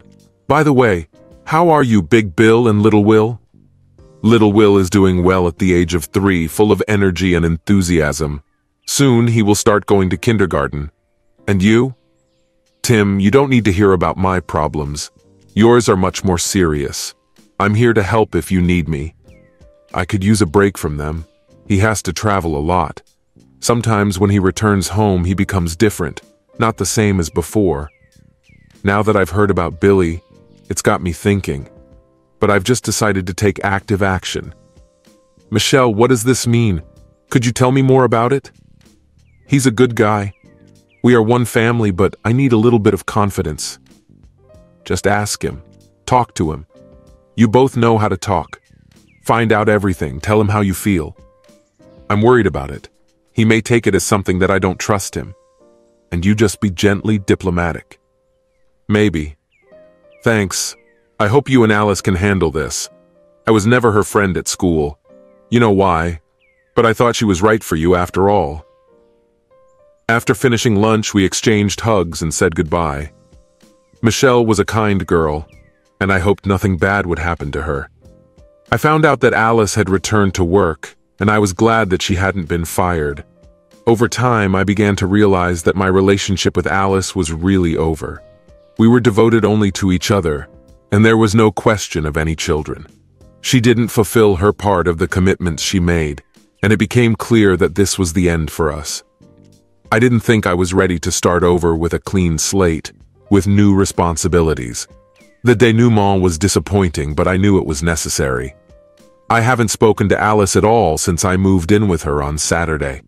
It's been a week now, and she's left 3 voicemails urging me to come and talk. Despite her messages that she was on probation at work, I still did not respond. The following Saturday afternoon, I passed by her house and decided to look into the situation. I went to the patio door and knocked, not knowing what would happen next. Alice's mother, Tess, was in the kitchen when she saw me and opened the door. "Hi, Tess. Is Alice here?" I asked. "She's not here, but she'll be back soon," Tess replied. "Tim, she feels very uncomfortable about all this. Have you made a decision yet?" I explained that I just wanted to talk to Alice. "Where did she go?" I asked. Tess was predictably awkward and hesitated before saying, "She went to see a friend." I realized that she was hiding something from me. "Tess, you're not very good at lying. Which friend did she go to? Did she spend the night here or somewhere else?" "Tim, she was in a bad way. A partner came and they went to have a snack." "Tess, was that last night's dinner? You can't hide it from me." I noticed that she positioned herself so as to block the door from the kitchen. I walked past her to the front door. A car pulled up. A brand new Mustang. A blonde man was driving. He got out of his door and walked around the car to open the passenger door. Alice went out. She was dressed for a date, for yesterday's date. I ran up to them. "Hi, Alice. I came to see you." She turned around in shock. The guy looked scared and worried. "Timmy, This is James from work. You were at his place last night?" I was calm, but something in my voice must have scared them both. James began to move away from the side. "Dude, I don't want any trouble," he muttered, trying to defuse the situation. "I was just trying to be helpful." "That's a lie. You got exactly what you wanted. If you stay here a little longer, you'll get more than you expected." He was younger and the same height as me. I saw him straighten up and look offended. Alice screamed, begging him, "James, please leave!" James replied, "Whatever you say, Alice, the emphasis is on you." I chuckled. "She's giving you a chance to leave gracefully, asshole. Use it." He laughed, quickly got into the car and drove away. I turned to Alice. "That's all you can do. You didn't last a week. The contract says no attraction. I will refer to this point. I will arrange for the papers to be handed over to you as soon as they are ready." "I'm sorry, Tim. I'm weak and I needed support. And I knew that you and I had broken up. But I love you, even if I don't deserve it." "I think you just need a new kind of love to get the thrill that you missed last week. How loose you've become. We don't need to keep in touch anymore. Hire a lawyer." I went out, walked along the path, and headed home. It was an obvious choice for her, but it took me by surprise. We've been together for a while now, but she's never acted like this before. She was beautiful, and it was no wonder that men paid attention to her. I couldn't understand why she had suddenly succumbed to their advances. When I got to my room, I accepted that she would always be a mystery to me. Maybe I'll turn to her mother for answers. I had a rare opportunity to talk to Tess alone. It's been about a week since my last visit, and I managed to sneak into the house while Alice was probably at work. I knocked on the terrace door, and Tess let me in. "Why are you here, Tim? What's the matter?" "What is it?" she asked. "I wanted to find out what happened between us, and I thought you might know something." We were doing well, and then she suddenly changed. Do you know why? I asked. Maybe, she replied. I think she had self-esteem issues. In high school, Alice didn't attract the attention of many boys. She lacked curves and had a slim figure, while her two friends quickly blossomed and became popular cheerleaders. Alice found herself falling behind in the popularity race, and her friends were moving away from her. But everything changed when she turned 17. Suddenly, she got fat in all the right places, and her pimples disappeared, attracting the attention of guys who hadn't paid attention to her before. She went to prom with a football player and lost her virginity. She was 18. She was working that summer, but every night she went on dates with her friends and boyfriends. I was afraid she would get pregnant, but she was taking pills. I was worried about the disease, but as far as I know, this did not happen. I said that when we met in college in our freshman year, she didn't look like a loose girl. She always seemed normal to me, but she had more experience than me. She told me what she likes and what she wants. I liked it, but since we started dating, she has never lost her way. Still, Tess paused and asked me, "Did you talk about children?" "Yes, we were going to have them soon, and now it's all gone." Well, maybe she was afraid that if she got pregnant, men would stop liking her. I think she contacted her boss because he was stalking her and she needed guarantees. That's the best I can guess. What about the guy with the Mustang? A young man with a fancy car for the same reason. He wanted to prove that she was still desirable to him, but deep down she knew that the marriage would not last long, and there would be no children together. Maybe she just felt lonely. "How long will you be here?" I asked. "Not for long," she replied. "I wish you all the best, Tess," I said as I left. The divorce was finalized without any problems, and Alice moved out of our rented apartment. After the trial, she moved to a new apartment closer to her job on the other side of the city, cutting off all contact with me. When it was time to file for divorce, I suddenly bumped into Alice in the hallway. "Invite me to lunch, Tim. I have something to say." "Good." We went to the Red Lobster. I ate the snack, and she ate the soup. She looked at me when we placed the order. "Tim, I really ruined your life. I went to a psychologist. She said I was afraid of children, but I didn't know. I think maybe I was just born a fallen woman. I really wanted Simon to make love to me. I'm really sorry." "I'll probably never understand, Alice. He's not that much of a ladies' man." "What happened to him?" "He didn't die, and I didn't hear anything else. He returned to work part-time. He walks with a cane and hardly uses his right hand. And his wife divorced him. Good for her. I think it was cruel. You really ruined his life, Tim. And you too ruined my life. I guess not as much as you ruined your own life. By the way, how are you doing? Now I can make love as much as I want with most of the men I meet. And I really like it. I'm getting very hot and passionate. When this happens, I have to do something about it. I do not know why this started happening to me again. Simon reminded me of the guy who invited me to prom and then took my virginity. Maybe I wanted to go back to those glorious days. You can engage in intimacy for your own pleasure, don't be cruel. But she laughed. I really didn't want it to be funny, but I understood the humor and laughed with her. She said, "A new man always turns me on." She paused. "Anyway, I really miss you and family life. I haven't found a single guy who's better than you in bed. Maybe one was just as good. It's bigger. But you and I got to know each other so well. You could always satisfy me very much. I was a fool." I admit right away our conversation about her promiscuous behavior made me tense up. I didn't try to hide it from her, and she noticed it. "I see you still find me attractive, Tim. I'm available to you at any time." She started humming this song. "Just say my name and you know wherever I am, I will come running to see you again." She smiled at me. Oh, Alice, my God. I was at a loss. At that moment, Alice was the most attractive woman in the world, at least to me. I wanted her more than any other woman I've ever met. When the waitress brought our food, Alice abruptly stood up and put $30 on the table.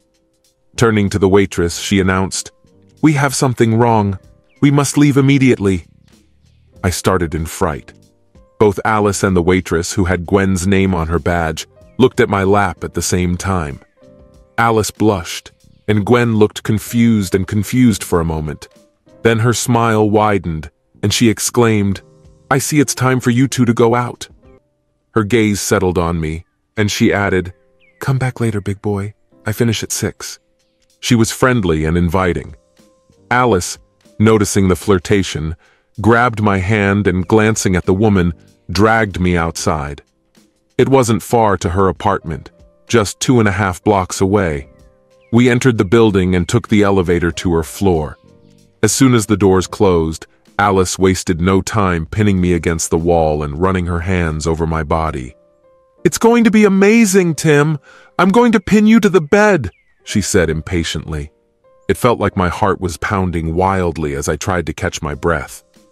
When the elevator doors opened, 2 women met us on the other side, and Alice and I quickly walked past them without saying a word.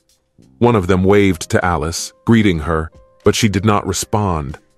Once in her apartment, she quickly dragged me inside, causing me to stumble over a nearby table. We wasted no time undressing, and when she stepped back to examine me, I felt a growing desire.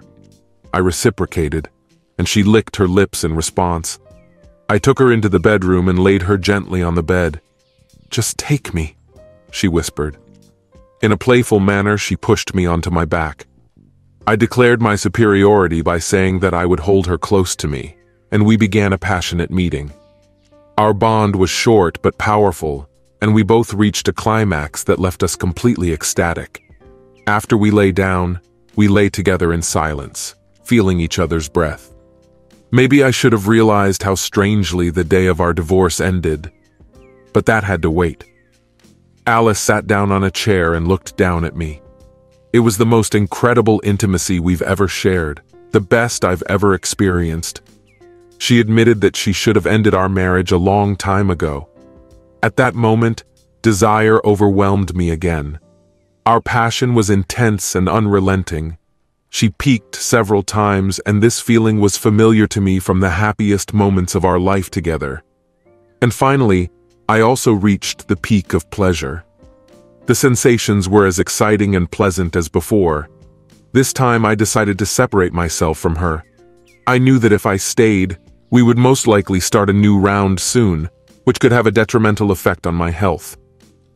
The divorce process took place in the morning, and Alice and I continued to go about our business throughout the day until late at night. We shared a light dinner, and I suggested going back to the Red Lobster, but she insisted on eating soup instead. We didn't get dressed to eat. After finishing the cake she brought, she looked at me. "Should we talk or make love?"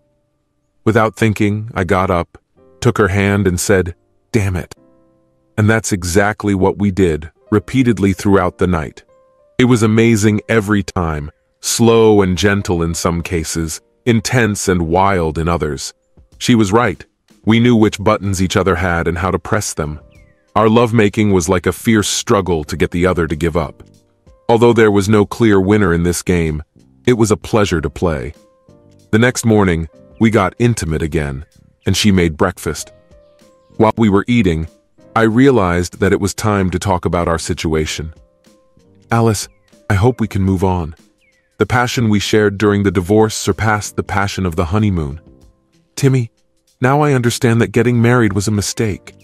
I believed that I could fulfill my promise to be faithful only to you, but now I see that this is impossible. I want to make it clear that I don't want you to leave my life. When I sang the James Taylor song, that's exactly what I meant. But maybe the time will come, Alice, when I want to settle down and start a family. Perhaps it was this desire that led you to other men. I like being intimate with you. You're amazing, and you'll probably always be the best partner I've ever had. I believe that we can continue this relationship until one of us decides to end it. So let's keep it up for now." We spent the whole weekend lying in bed, taking only short breaks for food, shower, and toilet. On Saturday afternoon, there was a knock on the door. Alice quickly put on her robe and opened the door to see Maisie, the woman we had talked to in the elevator earlier. Despite her age, Maisie looked well-groomed. Alice greeted her with a simple, "Hello, Maisie," looking into our apartment.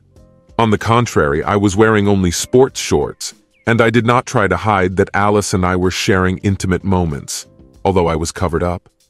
It's been a long time since I last saw Alice, so I wanted to make sure she was okay. "I'm fine, Maisie," she said with a smile. Maisie nodded understandingly and advised Alice to continue enjoying life, waving her hand like a happy girl. Alice thanked her and assured her that we would continue in the same spirit. She giggled to herself as she closed the door. Maybe I should have invited her for coffee. She would have liked it with cream. "I will not allow this. My cholesterol is already too high," she said, taking off my shorts. The next day we both went to work without deciding anything. All day I've been thinking about what happened. I knew I would never have a long-term relationship with Alice. It wasn't a partnership I was ready to enter into. But as long as the physical aspect of our relationship remained intense, I was ready to continue. That is, until I meet a woman with whom I want to settle down and start a family. Alice taught me a valuable lesson. I have to be careful in matters of the heart. Despite my doubts, I still wanted to have a family and children. Alice, on the other hand, was not monogamous like me. She had a relationship with me and 3 other men. Although we weren't married, I wasn't worried about her promiscuous relationships. Moreover, the thought of her feeling liberated turned me on. I was regularly tested for sexually transmitted diseases, and fortunately all the results were negative. One day when I was leaving Alice, I met Maisie, and we entered into a short dialogue with her. Maisie looked me over carefully, her expression full of meaning. "Hello, do you remember me?" I asked. "I definitely remember you. You've always been great at setting up tents," she replied with a smile. "I remember you too, Maisie. Alice mentioned that you are now divorced." Maisie nodded. "Yes, it's been a year and a half. Being single is not much fun at my age," she admitted. "Well, you look amazing despite your age," I reassured her. "Don't you want to come in? You're Tim, right?" She confirmed. "Yes," I replied. We went up to the 4th floor and found Maisie's apartment across from Alice's. When we got to Maisie's door, Alice came out of hers. She giggled, looking at Maisie and me. "You're a godsend, Tim. I would never have guessed it when we got married," she said with a grin. Then she turned to Maisie and added, "Have a great time, Maisie. Tim is a real find." With that, she gracefully left. Maisie expected Alice and me to be intrigued. After showing me the bedroom, Maisie, a 40-year-old woman with a college son and a daughter who works downtown, turned out to be an excellent hostess. I really enjoyed spending time with her, both in conversation and in bed. Promising to keep in touch, I left the next morning feeling satisfied. One day, walking past the courthouse, I wondered about the other women living on the 4th floor, but I couldn't find out anything. It was a pleasant memory for me. Her expression became confused. It dawned on me when I remembered her name, Gwen, the waitress. "You're Gwen, right?" I asked. She nodded, blushing, remembering how she served us at the Red Lobster. "I can't believe I forgot," she confessed. "I wasn't paying attention to your faces." I introduced myself as Tim and asked if she still worked there. She explained that she now works part-time and also moonlights as a model. Gwen was a beautiful blonde with a slender figure, captivating blue eyes and graceful hips. "I remember you asked me to meet you at 6, but unfortunately Alice and I spent the whole weekend together." "Do you meet regularly?" "Not really. In fact, the day we met, we had just come from the court where the decision on our divorce was made. Surprisingly, he was waiting for us with renewed vigor, as you saw for yourself. It's a little weird, isn't it? But yes, we're dating now." "Undoubtedly, in some ways we are compatible, and in some ways we are not." She smiled at me. "Maybe you should ask me out on a date. I'm not working today." "I like your words. Can we have dinner at my place tonight? I'll cook it." "I'm looking forward to it, Tim." That evening, she arrived at about 6:30 p.m. She looked amazing in a short evening dress and sandals. I made us fried chicken and rice. We were talking. At the age of 25, she worked part-time as a model for clothing magazines, and as a waitress to make ends meet. She was single and broke off her relationship with her longtime boyfriend almost a year ago.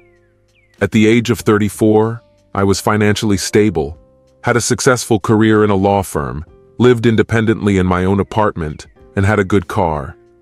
Alice, Maisie, and I dated regularly, and I also had a casual affair with a woman from the court, although I was ready for something more serious.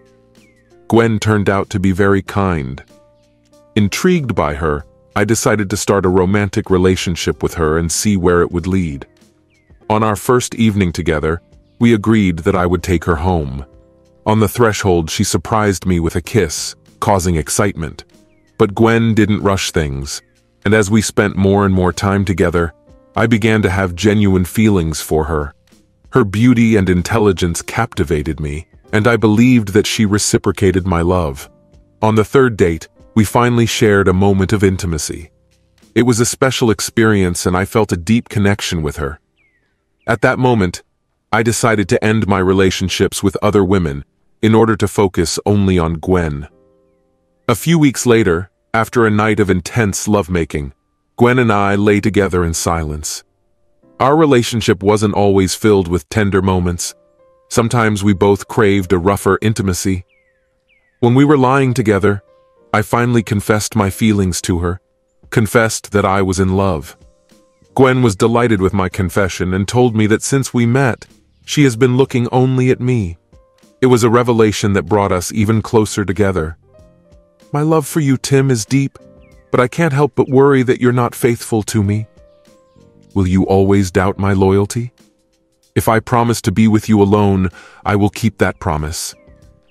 I must admit I have doubts about this, but if you assure me of your loyalty, I will do everything in my power to resolve all issues related to loyalty. So let's make a deal. I will be faithful to you, and you will do the same for me. We will succeed. 2 weeks later, I asked a question, and 3 months later, we tied the knot. Although her parents live in Chicago, we decided to hold our ceremony elsewhere. She was by no means extravagant. Among our guests were Alice and Maisie, whom I introduced to Gwen shortly after my proposal. Although Alice was friendly to her, I felt that Gwen was a little depressed. Maybe our relationship wasn't based on love, but I knew that she would miss physical intimacy. After the wedding, Gwen and I went to the Bahamas for our honeymoon, which was just fantastic. After moving into my apartment, everything went smoothly. My wife and I quickly decided to start a family, and 3 years later we had 2 children, Thomas and Eileen. I also became a partner in the firm and bought a house in the nearest suburb. All this time I have been in touch with my ex Alice, not the one who is considered beautiful. She married her colleague, Larry Gibson, a year after my wife and I tied the knot. Alice and Larry had 2 sons, Lawrence and Raymond, and they were doing well. They moved into the house next door to Gwen and me. The 4 of us often crossed paths in the neighborhood. Soon, our children started attending the same play school. Gwen and Alice struck up a friendship, but Larry was wary of me. He should have doubted my intentions towards Alice, and he had good reason to do so. The chemistry between Alice and me remained palpable. Gwen knew about it, but she believed in me. Over time, she even began to trust Alice and did not seek a closer relationship with me. But Larry, who watched the sparks flare up between us from time to time, was always on the lookout. He couldn't be expected to relax, but we found common ground in our shared love of baseball. We played together on the men's team in the old-timers leagues, where we both excelled. We even had season tickets to Gems, MLB games, and we often attended games together as fans. One day, I felt obliged to tell him about my relationship with Alice, past and present. As we were waiting to leave the garage at the Jam Park after the game, I met Larry's gaze and expressed my firm position. I want to make it clear that I will never have an intimate relationship with Alice. She's married, I'm married, and it just won't happen again. I felt that this question was bothering Larry. "Tim, I appreciate your directness in this matter," he replied. "If you could just trust Alice and me, we could have a strong friendship. But obviously there are still lingering feelings between you because of your past. I can't ignore it. There is a history between us, We had chemistry, but I promise you she probably said the same thing. We have to stop this if possible. Tim, it seems to me that I only see you both from time to time, like at the dance club last month. It looks like you've had some incredible intimate moments together, and frankly, it's frustrating. I often wonder who she fantasizes about during our intimacy. About me, about you, or maybe about some famous actor. Did you ever think about her when you were with Gwen? No, but that doesn't mean she doesn't come to my mind. We had wonderful memories, maybe even better than the ones we shared. This thought haunts me. Larry, I had a full-fledged physical relationship with Alice during and after our marriage, but after the divorce they lost their spark. Love is gone. She's always been good at relationships like some of the others I've been with. I have a wonderful intimacy with Gwen. Alice was no better than Gwen, and others might be no worse. It is love that makes sex activities special. You have it with Alice, and I have it with Gwen. Okay, I understand what you're talking about. I didn't think about it that way. Thank you. And that made it easier for all four of us to have this conversation. Of course, I lied to him. None of my intimate encounters with women can compare to the experience I shared with Alice after the divorce. I still think about it, although not every day. When I see her, I can tell that she remembers it too. Maybe when we're both in our 80s and if our spouses are no longer with us in the nursing home, we'll go back to that passionate relationship and see if we can make love to the very end. My best friend Simon tried to persuade me to join the army, joking that he would travel the world, meet interesting people, and then destroy them. Despite the dark humor, I decided to join the same unit as him, and even volunteered for the Special Forces unit in which he served. The intense training sessions were difficult, but with Simon by her side, they could be overcome. Our group was sent to a bustling city where life was relatively calm. It was there that I found love and quickly married my beloved. Pam, an amazing woman, became my life partner. I have served for 10 years, been happily married for 8 years now, and am raising our 2 beloved daughters, Kate and Melissa, aged 7 and 5 respectively, next to Pam. Unlike other Army units, mine did not require frequent business trips. We left for a period of 2 days to 2 weeks, but not more often.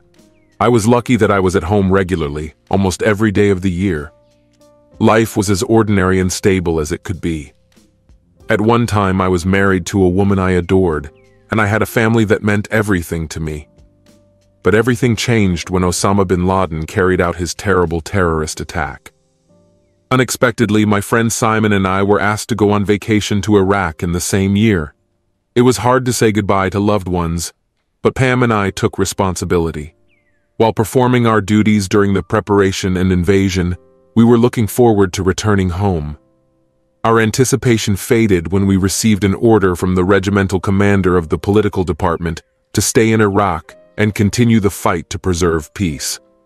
Simon, known for his wit, couldn't resist teasing the politician. "Sir, fighting for peace is like trying to preserve innocence by having sexual intercourse," he grumbled.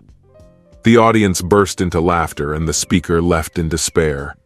We had no idea that the world would turn out to be more brutal than the offensive itself. Unlike the invasion operation, where the enemy was dressed in uniform, losses were higher during the peacekeeping mission. Our unit was very tense. It was behind enemy lines for up to 4 weeks, and then returned to base for a 2-week respite.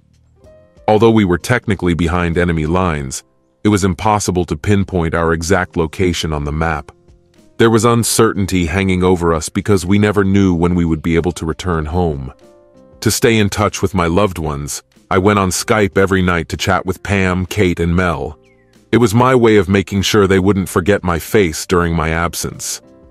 3 weeks after the start of our last mission, the situation has changed for the worse. We were assigned to attack a base where, according to rumors, there were about 100 enemy soldiers. There were about 1,000 people in front of us, surpassing our group of 12 people. Having made a quick decision, we hastily retreated. It was only 2 days later that the Black Hawks came for us. By that time, only 4 of us could walk, and unfortunately, 3 of our comrades died. The heaviest blow fell on Simon, who injured the tendons in the back of his knee. Although it did not endanger his life, his military career was over. He was sent to the hospital in our hometown along with other wounded, and we were left to recover in the village. In order to integrate back into society, it is important for us to give priority to our psychological health. It was clear to everyone that the size of our group was decreasing.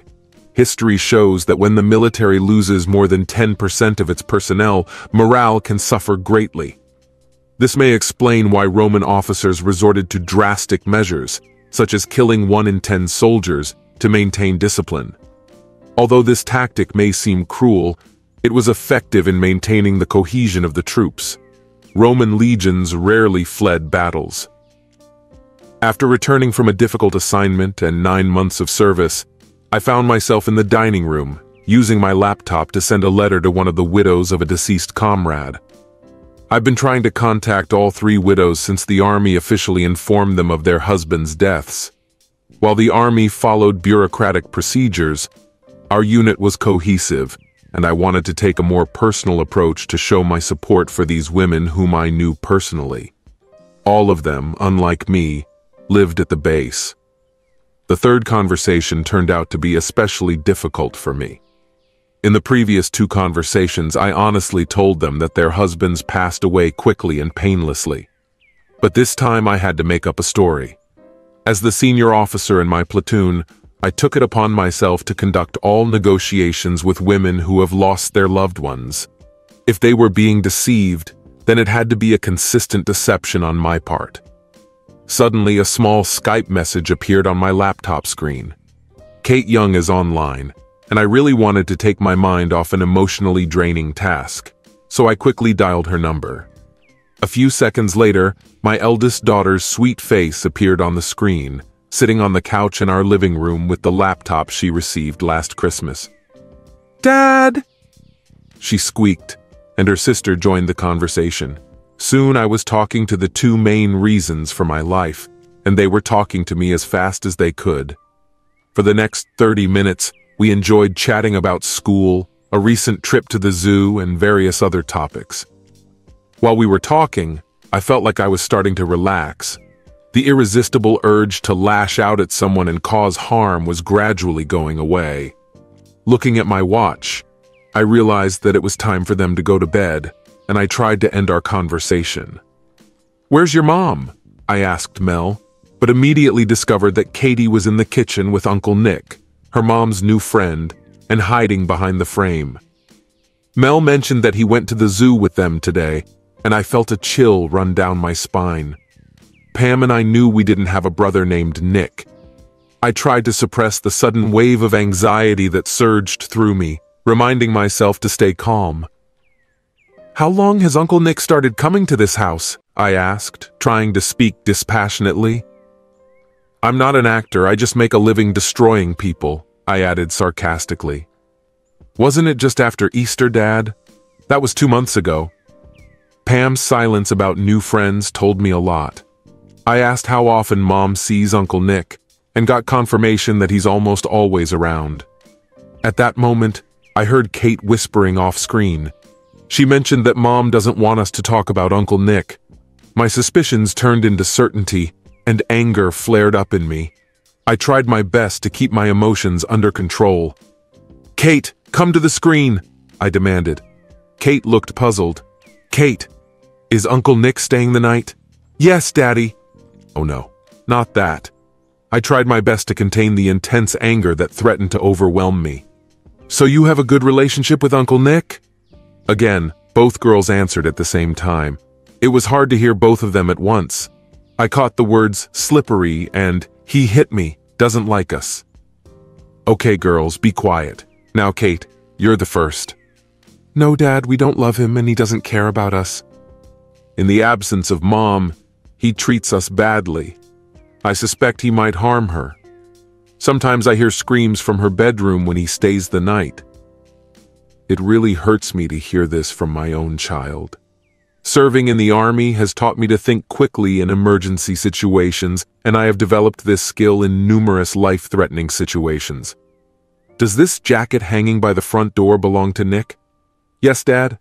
Kate, could you take it and check if there's a wallet in one of the pockets?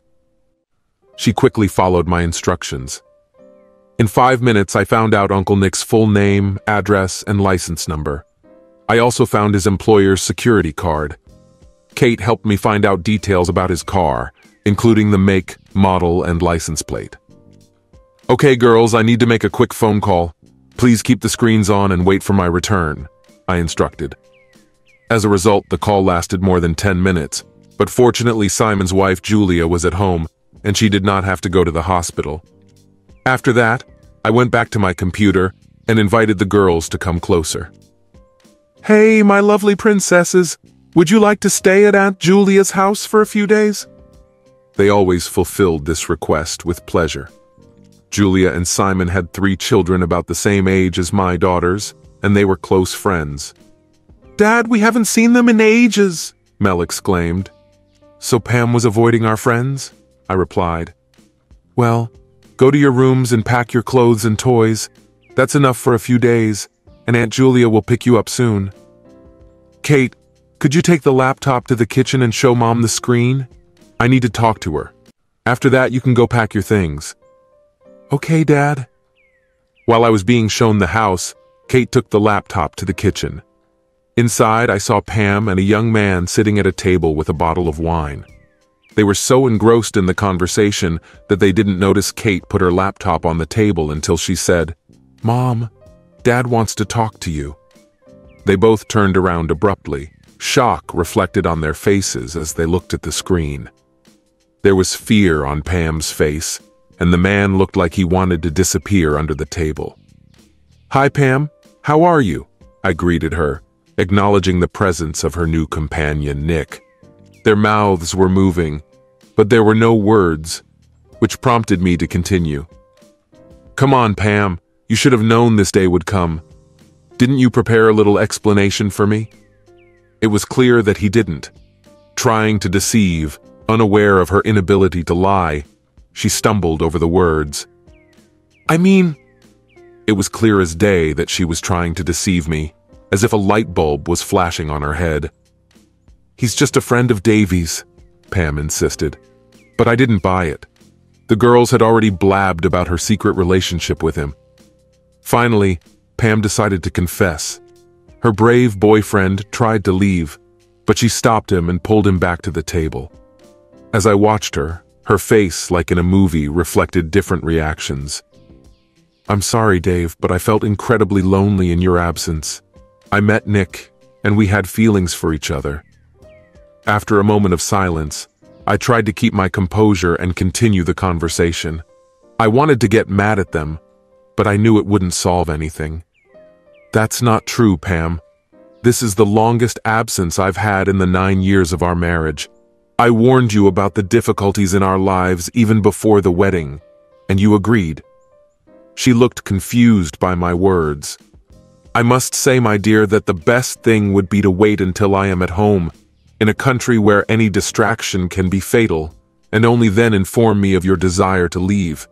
And then, by giving me a chance to change my mind, we could officially end our relationship before you take a lover.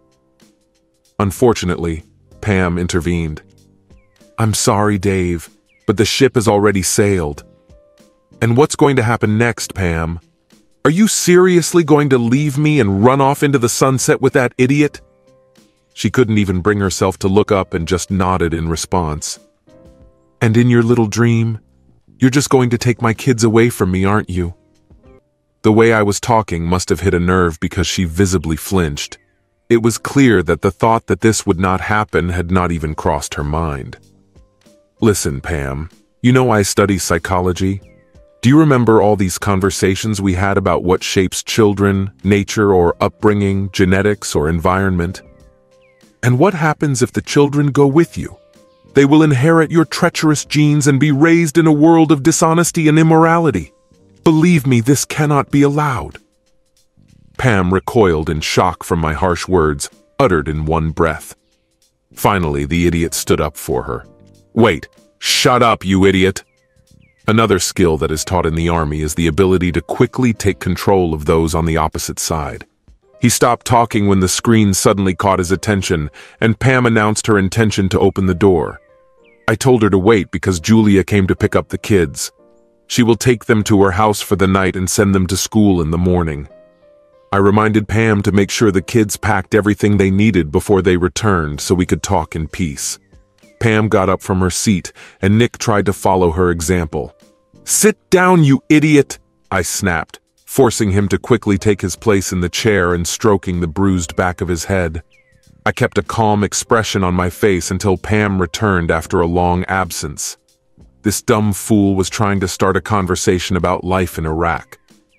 Stuart noticed and replaced my glass, and I asked for privacy so that there would be no witnesses to what would happen next.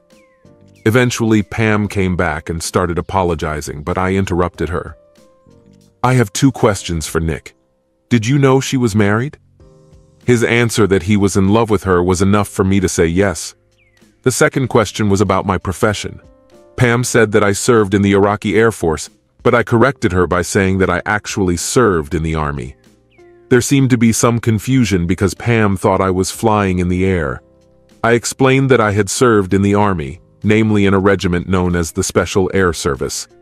Seeing that he was not impressed, I explained that we are usually called SAS. The look of horror on his face indicated that he had finally understood the essence of my profession. The reputation of the SAS was known to every person on the planet. It was well known that they were the authors of books on Special Forces training, and that they were an elite unit that trained Special Forces all over the world. There were rumors that if you got into the SAS, you wouldn't even realize it until you were brought before the court of Lucifer himself. The man suddenly realized the gravity of his situation. Although the microphone didn't pick up any sound, his lips unmistakably pronounced the word shit. And at that moment, Mr. Nick Brown of Borderdale, Pender Court number 12, realized that he was in big trouble. "I destroy the bad guys." I moved closer to him, my face filling the screen. His expression was pitiful, and his complexion was pale. "For sleeping with my wife, ruining my marriage, and endangering the future of my daughters, I sentence you to responsibility," I angrily announced. "What? What?" he stuttered, his mouth moving like a gasping fish. "Yes, I'm going to kill you," I repeated. Before I could do anything, Pam intervened. "Dave, let's be honest, macho. I know you're a military man and all that, but how many people have you really destroyed?" Her casual tone took me by surprise. I shifted my attention from Nick's image on the screen to her. I was even more struck by the defiant expression on her face. It dawned on me that she had no idea about my activities in general. Like many in the Special Forces, I kept my job a secret. Only our inner circle knew about my participation in the SAS. I decided not to tell her about my activities in Iraq, because I didn't want her to worry. Instead, I calmly replied, "I've been at the base for the last week, so I didn't have to destroy anyone. But in the previous week, I had destroyed about 10 or 12 opponents. It was a relatively quiet week. I didn't keep track of the exact number because at that moment it didn't seem significant to me. Most of them were shot, but one man caught me off guard while I was reloading, and I had to defend myself by stabbing him. I aimed upwards, piercing his heart through the diaphragm. They say the way to a man's heart is through his stomach, Pam. Thanks to the wonders of Skype, we have connected from different parts of the globe."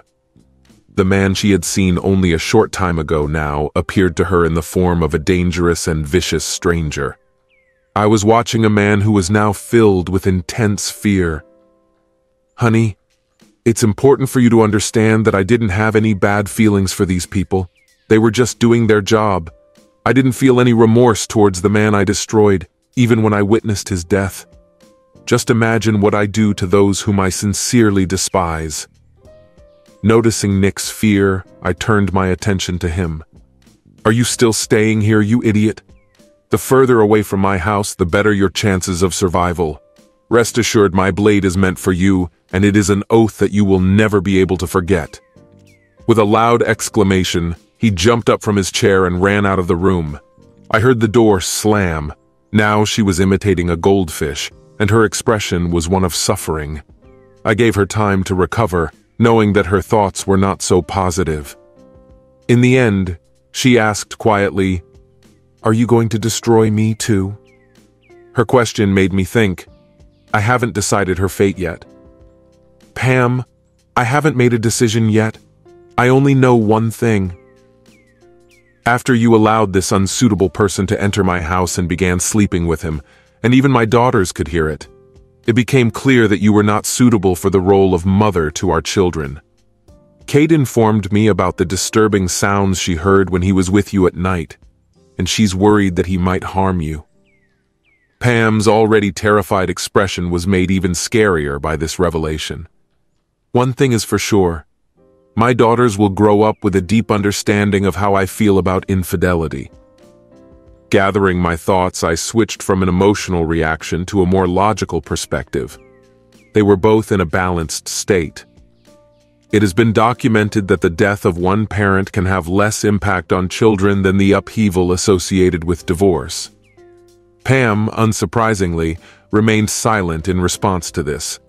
She understood that this statement put her in front of two unattractive options. No, Pam, I think it would be unacceptable to harm you.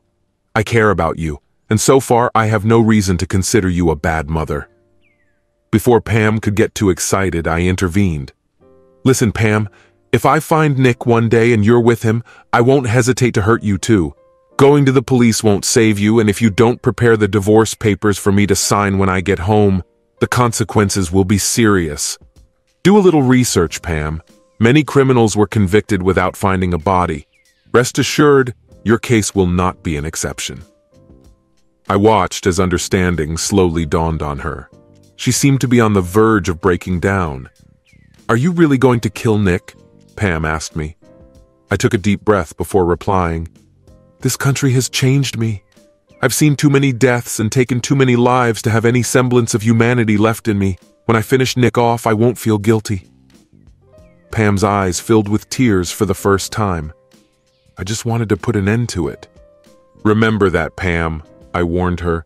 If you had behaved differently, maybe I would have understood you. After the divorce, I will get a house and full custody of the children.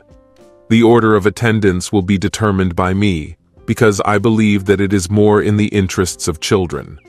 After my return, you will have to look for a new place to live, but I will help you with your living expenses for a reasonable period of time until you can get back on your feet. I'll give you the details of an army lawyer, since civilian judges usually speak well of them. After returning, I plan to work as an instructor at the base so that I can be at home with our daughters every evening.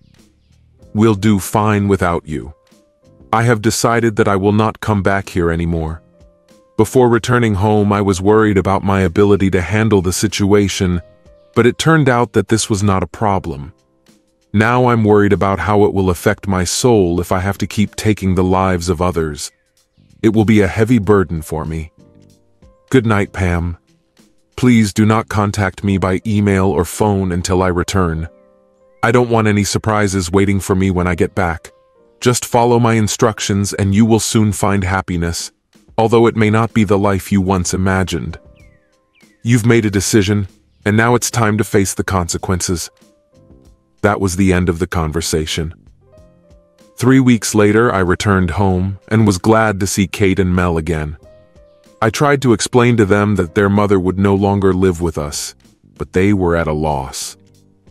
But the presence of Julia, Simon, and their children distracted their attention. Whenever Kate and Mel saw Simon, they asked him why he was walking so strangely. Each time, Simon would come up with a new, even more fantastic story to entertain them. When I got off the plane, the police met me. They informed me that they had spoken to my wife, who did not confirm his story.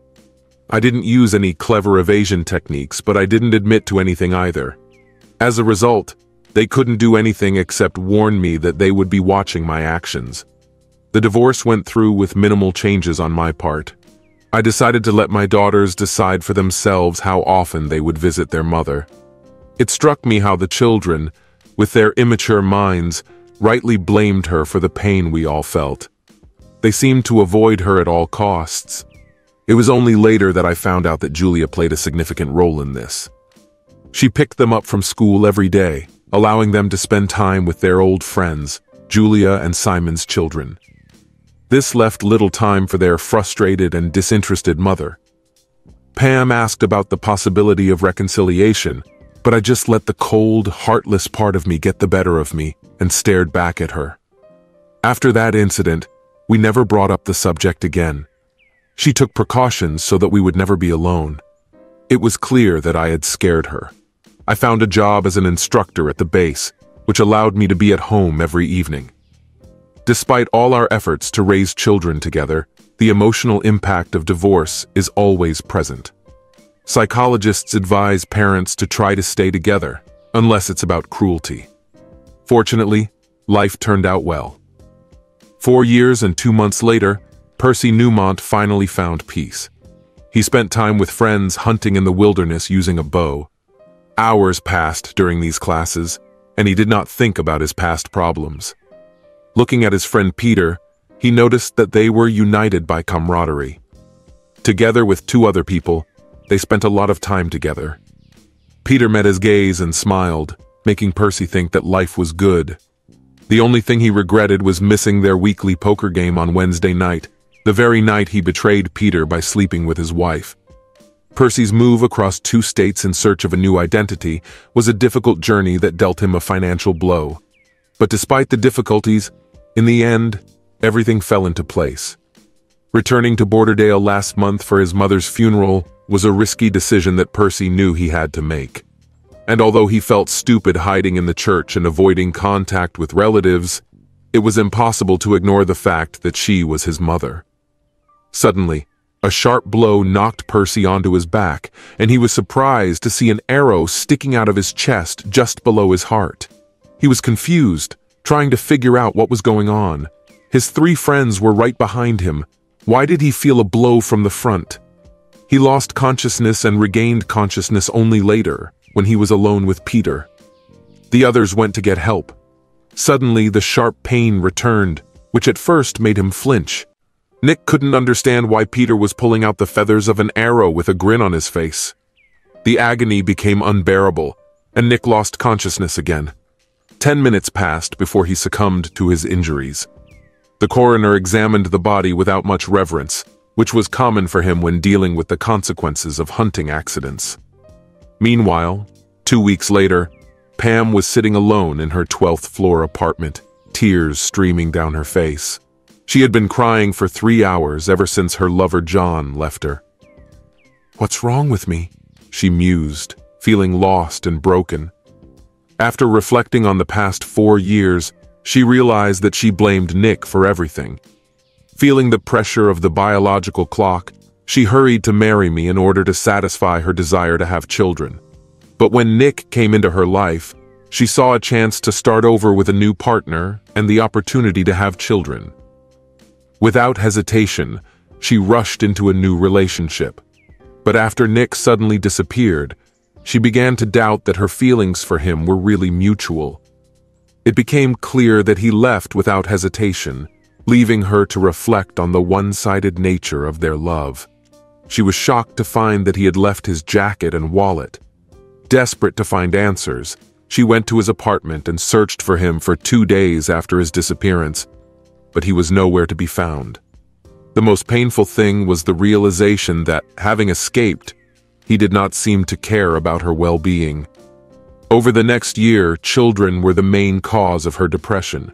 She had just started legal proceedings to regain custody of her daughters, Kate and Mel, when I returned from Iraq and stopped the process.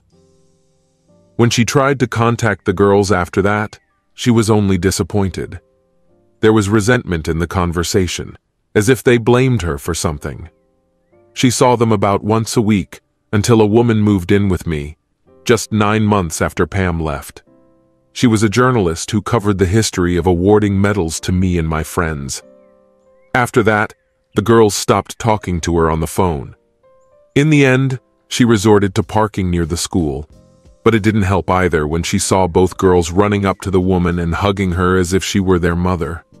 Besides, they didn't even call her on her birthday that year. Her pain subsided when she met Pete, who was older but shared her desire to have a family. 8 months later, they moved in together and talked about the wedding and the children. But 2 weeks later, Pete confessed that he had found another one and asked her to leave. The following year, a similar situation occurred with Randy. They quickly found a common language, moved in together 4 months later, but 3 weeks later, Randy broke off the relationship, reconciling with his ex-wife. Pam decided to have a series of one-night stands in the hope of boosting her self-confidence, but it ended up being exactly the opposite. She dreamed of settling down with John, although she realized that there was less and less time for having children. And yet she resisted starting a relationship with him too quickly. It was only a year later that she finally succumbed to his gentle persuasions and allowed him to move in with her. With undisguised doubt, she admitted that being close to John was the most pleasant thing for her after me. When she returned home from work, John was waiting for her at the door of the apartment with her packed things. Without explaining anything, he just told her that he was leaving. Avoiding eye contact, he picked up his bags and walked out the door. Carrying out the last bag, he muttered, "Slutty girl," leaving her confused and offended. She was by no means unfaithful to him. Wiping away tears, Pam glanced at the unopened mail on the coffee table. There was one empty envelope among the letters. Despite the desire to read the mysterious message, she managed to resist the temptation. When John left, unable to contain his curiosity any longer, she finally opened the envelope. Inside, she found a newspaper clipping that puzzled her. The article told the tragic story of a hunter who died from an arrow strike, but she couldn't understand why anyone would want to tell her such a dark story. But as she read on, her confusion turned to shock when she realized that the victim was none other than Nick Brown, a resident of Borderdale. The newspaper slipped from her trembling fingers as she realized the shocking news.